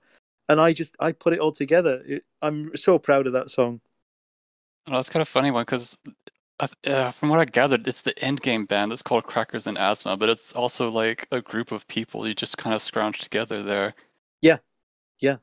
So we did, I think, 3 songs altogether I wrote with that team, if you like, with the bass player. They didn't write them, like I say, it was just days of sampling. And then Right. I don't think Aid sang on the others. I think that's the only one with vocals on. But I think there were 3 songs. Yeah, the funny thing is, I'm listed as audio on that game, and of course I wrote 3 songs on it. But the other people did masses and masses of work on that game, and all I did was those 3 tracks. Like there's millions of sound effects. I did do some sound effects in there as well. What a great game! Normality is a fantastic PC game. It really has that flavor of people like hiding jokes and stuff in it a lot. That's who those people were that made that game. Every single bit of that flavor in that game is descriptive of the people who made it. They're all cool. They're all really great. They're really innovative, and they're all still doing really cool things. Yeah, I knew it was going to be fun. I knew it was going to be funky. I think there's marijuana plant hidden in there. Smashing up the TV.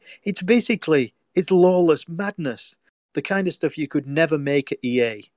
The kind of stuff you can't make at a corporate monster.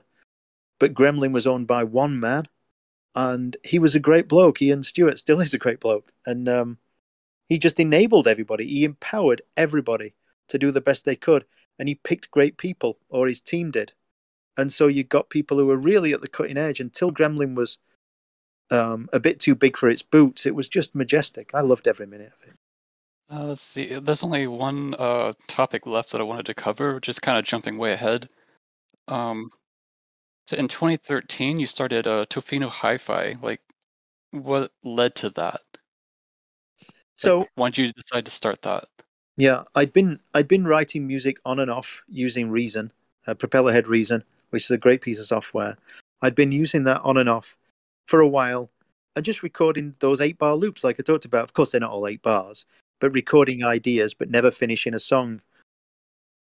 And then I was talking to Mark Barrett, and he'd got his own record label at the time, which was amazing, called International Feel, which was literally the coolest label on the planet for a good year or 2 years.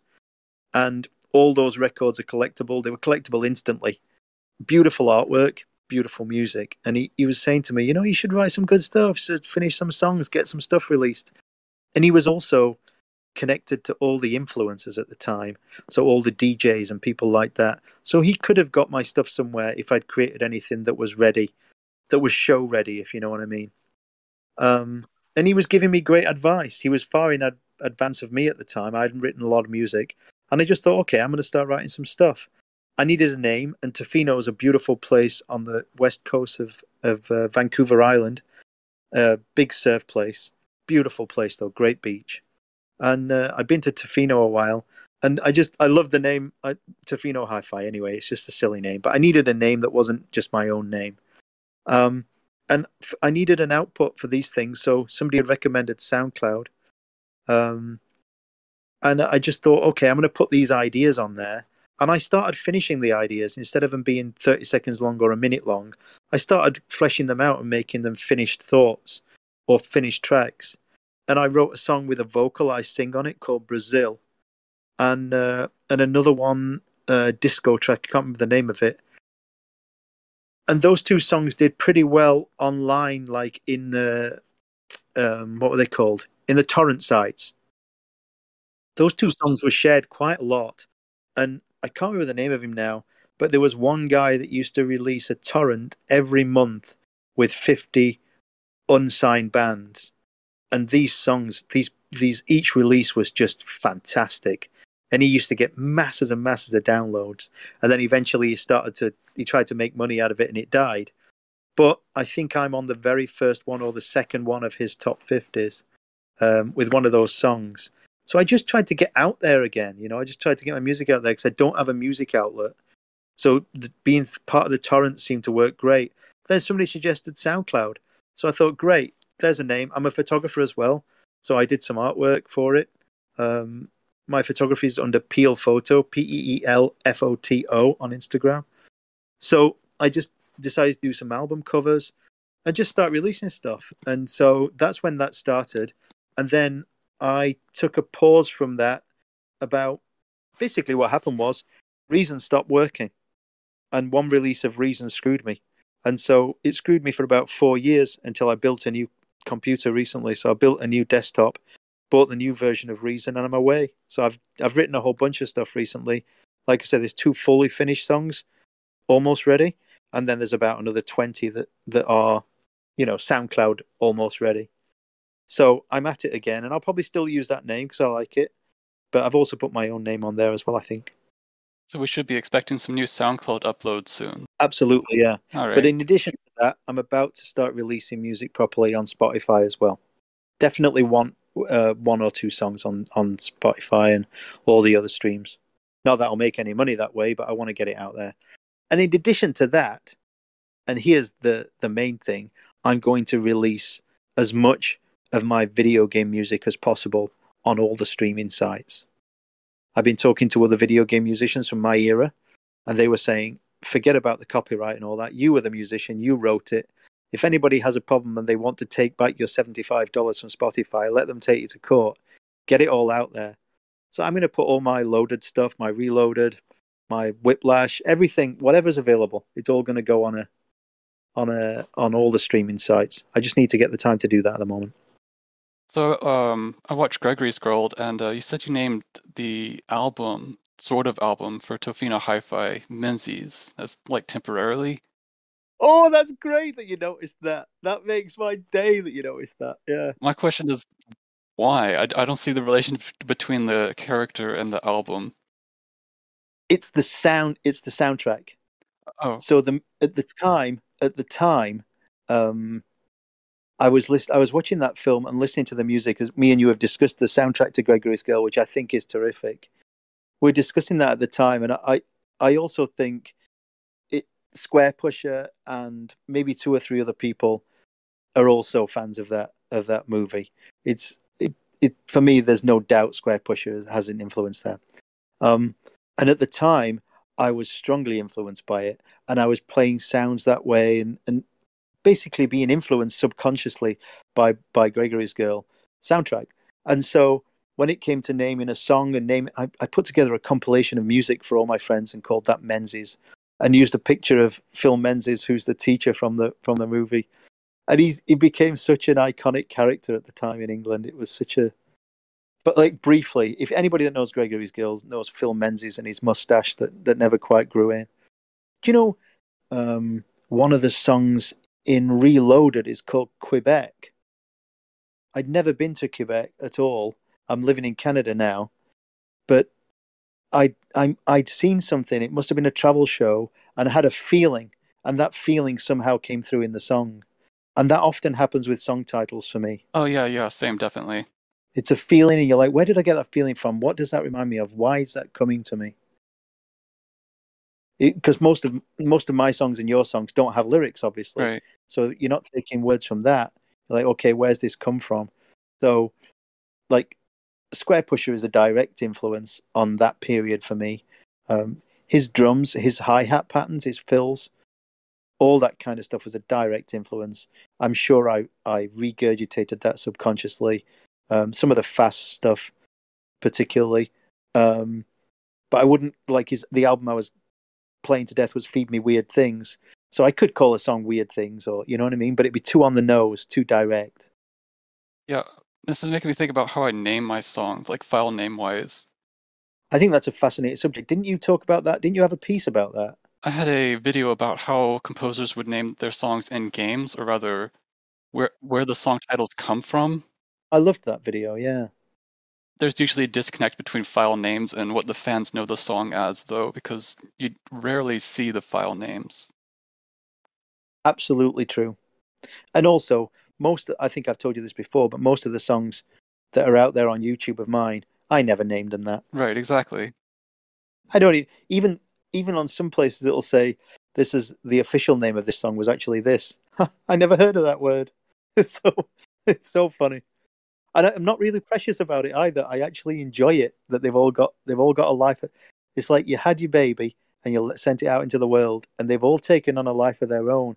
And that's what I'm enjoying most about this entire procedure, this entire process about being older and having these songs out there that are being enjoyed by new people now, and also being renamed, reused. You know, one of the tracks from Loaded was used by a TV show in England, a ghost show. They went looking at haunted houses and leaving a camera on overnight. You know, they used it. It was an internet show, but it became successful. I don't know what happened to it since. They didn't pay me a penny, and I didn't care because they weren't making any money at that time. But they were really, they stole my song. And then another one of my songs from Loaded was used in Doomwad. I don't know which one. It's a very famous Doomwad. I tried playing it. It's impossible. If I just watch the video of it, it's crazy. So I love how the songs I wrote all those years ago have taken on a life of their own, and they're still being used in different ways. It's mind blowing. It's kind of an odd case too, because I can guarantee none of these people are like, I'm going to steal Neil's song. I know They're just grabbing a song from a video game that they like. exactly that. They don't know who the hell I am. They don't know anything about it. It's a song that they remember. The only thing that upsets me is there's things out there that's happened and happening that I don't know about. Like my songs are in certain places I've no idea about. Oh yeah, same. Yeah. One of the things I've made is a mashup of 3 different songs. Yeah. I made it as a joke and just posted it online. It became fairly popular. I think it has like 6 million views on YouTube now. Holy cow! That's crazy. What I find interesting is a lot of people refer to it as a song from the internet, as if though nobody in particular made it. That's fantastic. That's brilliant. I love that faceless, nameless thing about. That's just brilliant. I love how the music kind of ascends into like just the ether. It just happened to be by my It hand. becomes part of the zeitgeist. Yeah, exactly. Once it's left you, it doesn't belong to you anymore. I think that might have been said by other musicians, but the moment it leaves your desk or your recording studio, it no longer belongs to you. It becomes whatever other people. Look at TikTok's usage. Yeah. Little out of context snippets from songs are being used over and over again in a million different contextual ways. But yeah, I wanted to open up the floor to like if you wanted to ask me any questions. Wow, I've had loads, and I never thought to write them all down. But I've had loads as we've been going through this for the last few weeks. I've had loads of them. How did you get into? This is something I was thinking about the other day. How did you start getting into that kind of music that you're into? I didn't even know that genre existed. Which music? Well, like you've got I don't even know what you call it, but like your advert music. It's a bit like Square Pusher, but more Gregory's Girl meets Square Pusher somewhere in there. It's jazz. Yeah, jazz fusion, I guess. Jazz fusion. It's like minimalist, computerized jazz fusion. Yep, that's a good description. Yeah, I found a circle of musicians somewhere between 2009 and 2012. And they've just been really into jazz fusion and like making stuff like that. And I Did you found it bump into them on YouTube or online or something, or local to you? online. Oh, wow. Wow. I don't even know how you got started on that. Some of the stuff you sent me was amazing. It was like rocket science for music. It was incredible. Yeah, at some point, I'm actually pretty sure it was 2015, I just got super into like complex music, like math rock Yeah. and Right. prog, Zool, whatever else. Yeah, I get that. Cuneiform Records, I'm not sure how to pronounce it actually, or if you would have heard of it. Yeah, I wouldn't know. No, I haven't. Yeah, and I think it's a secret world I've never dug into. I think I might have heard of certain people, but I it's a world that I really don't know. And I found things like that myself. I found weird little windows downloading torrents years ago, downloading massive torrents of music just to see what was out there, what's happening. There's some really cool, weird shit out there. I like it. And I found a guy called, he's from San Antonio, called Aphelion. Absolutely fantastic musician, and he's just like me and you, writing in his front room and writing in his basement or whatever, Yeah. For his own pleasure, first and foremost, and connecting to other people. But there used to be a site years ago called mp3.com. I have heard of it. Yeah, so when I was at EA, so like we're talking about the year 2000, he was it was like SoundCloud and Bandcamp basically. And everything was free. You just went on there and you downloaded their songs and they didn't mind. It was all cool. It's a completely free way of sharing your music. And his music was absolutely incredible. And I became a massive fan of his. It was a world I'd never heard of. It was kind of, I can't even explain it, but it's a unique type of techno electronica, let's just call it that. And he's very talented. He's got great ideas. But he likes heavy rock. And so it's really unusual to hear somebody that likes that making this. And I was so in love with his music, I played it to death. And it came to making a tennis game for Infogrames. And I didn't have any kit with me. I was emigrating back to England. My kit was on a ship. So I couldn't write the music. There was nobody else. So I emailed him and said, would you like to do a soundtrack to a video game? He couldn't believe it. So I got him to do some original stuff and used a couple of my favorite tracks of his. And then the guys who made the game loved it so much that at the start of the game, when the game is loading, they animated a beautiful record turntable and the arm going onto the disc and making that beautiful landing noise, that bass noise when it hits the vinyl, and then his song's playing, and then it spins up and you see his name and the band's name and the name of the track. Like, what? You did that at the beginning of a tennis game? It's got nothing to do with a tennis game. And they did it because they loved this guy's music. It was that much of a hit on the team. I felt like they might hate me and think I was imposing music that I liked. But they did this as a surprise to me. I was the producer on that project. So I didn't know it was being made. I didn't know they were doing it. And they were spending time doing this to show their admiration for it. So imagine being this kid. Imagine this as you. And all of a sudden there's an Xbox game for sale. And your music's all over it. Just fantastic.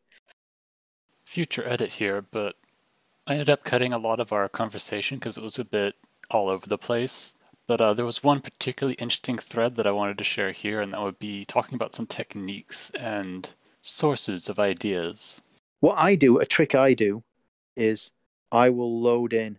Back then I used to anyway. I don't do it anymore now. I program every single drum beat now, every single drum instrument. But back then I used to load in 5, 6, 7, 8 drum breaks and cut them all up.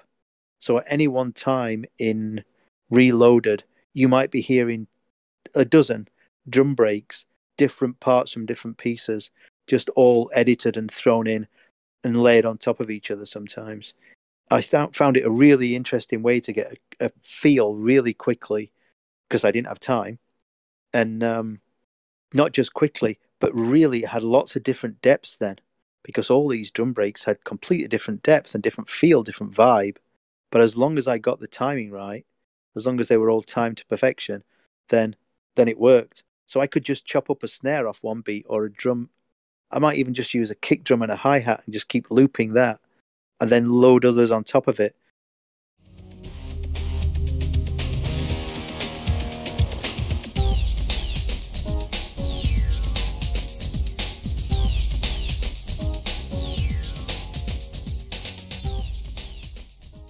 I really enjoyed that multiple layering of breaks.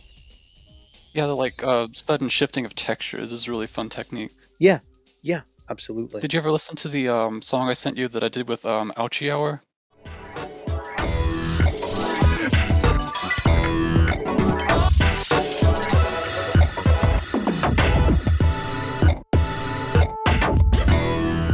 Oh, that's That's really cool. Do you know what it reminds me of? Do you know Pogo? Yeah. It reminds me of that. Like how he does those very quick cuts and harsh gates. Because you're really ending your samples. You're chopping them really harsh endings. Yeah, we were kind of going for that kind of I flavor. love it. More for like the people that inspired Pogo, really. Oh, right. Okay, cool. What is it they say about... Oh, yeah, it's what they say about humans and monkeys. There's no missing link. We have a series of shared ancestors. And it's the same thing with music. There are multiple shared ancestors. So you'll go back to... Square Pusher might go back to Gregory's Girl, but the guy that wrote the soundtrack to Gregory's Girl, whoever it was, I'm damn sure he wasn't the innovator. You know, it rarely is a movie soundtrack guy that's the innovator. He'll have been copying somebody interesting. Things sound innovative because you don't know what inspired it. Yeah, like, absolutely, because I don't know anything about... Like, Pogo is the root of that for me. I know he's sampling and cutting up. I know that's been done a million times before. But his use of vocal... How he plays tunes with vocal samples is definitely the first time and the only time I've heard anybody do that in that way. He's so good at it. Yeah, that was inspired by Akufin, which kind of did the same thing, but Oh, I went and played that. You must have given me that name because I went and played that. yeah, I gave it to an email, but I thought it might have got lost in the shuffle at some point. No, I went and found that one.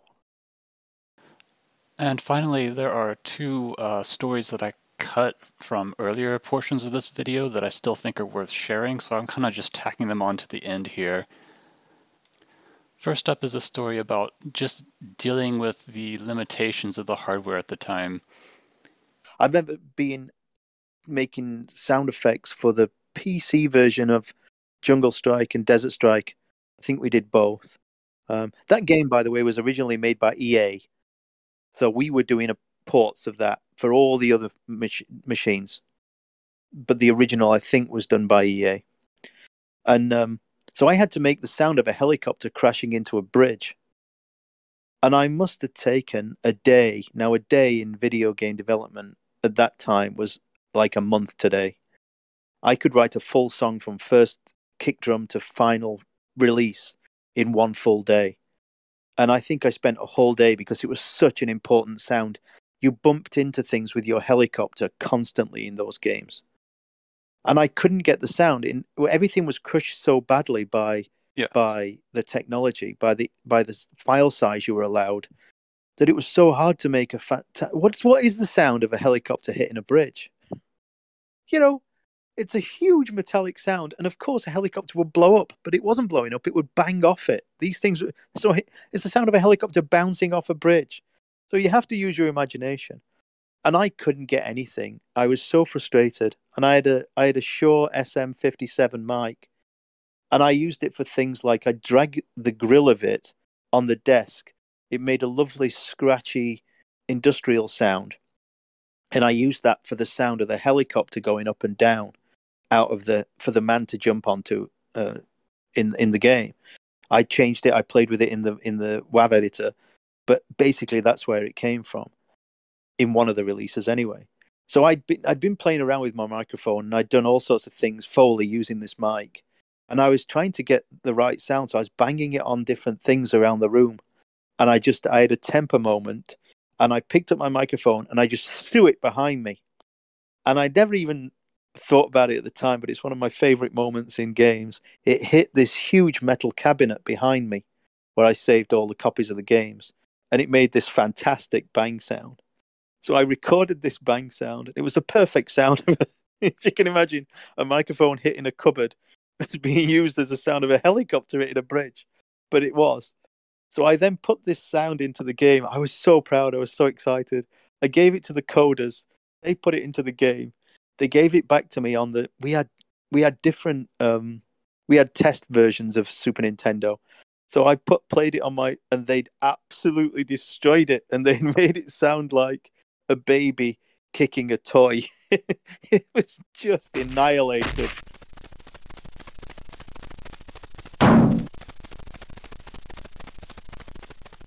And then one of the worst reviews I ever got was for the sound effects in that game, but they were all destroyed.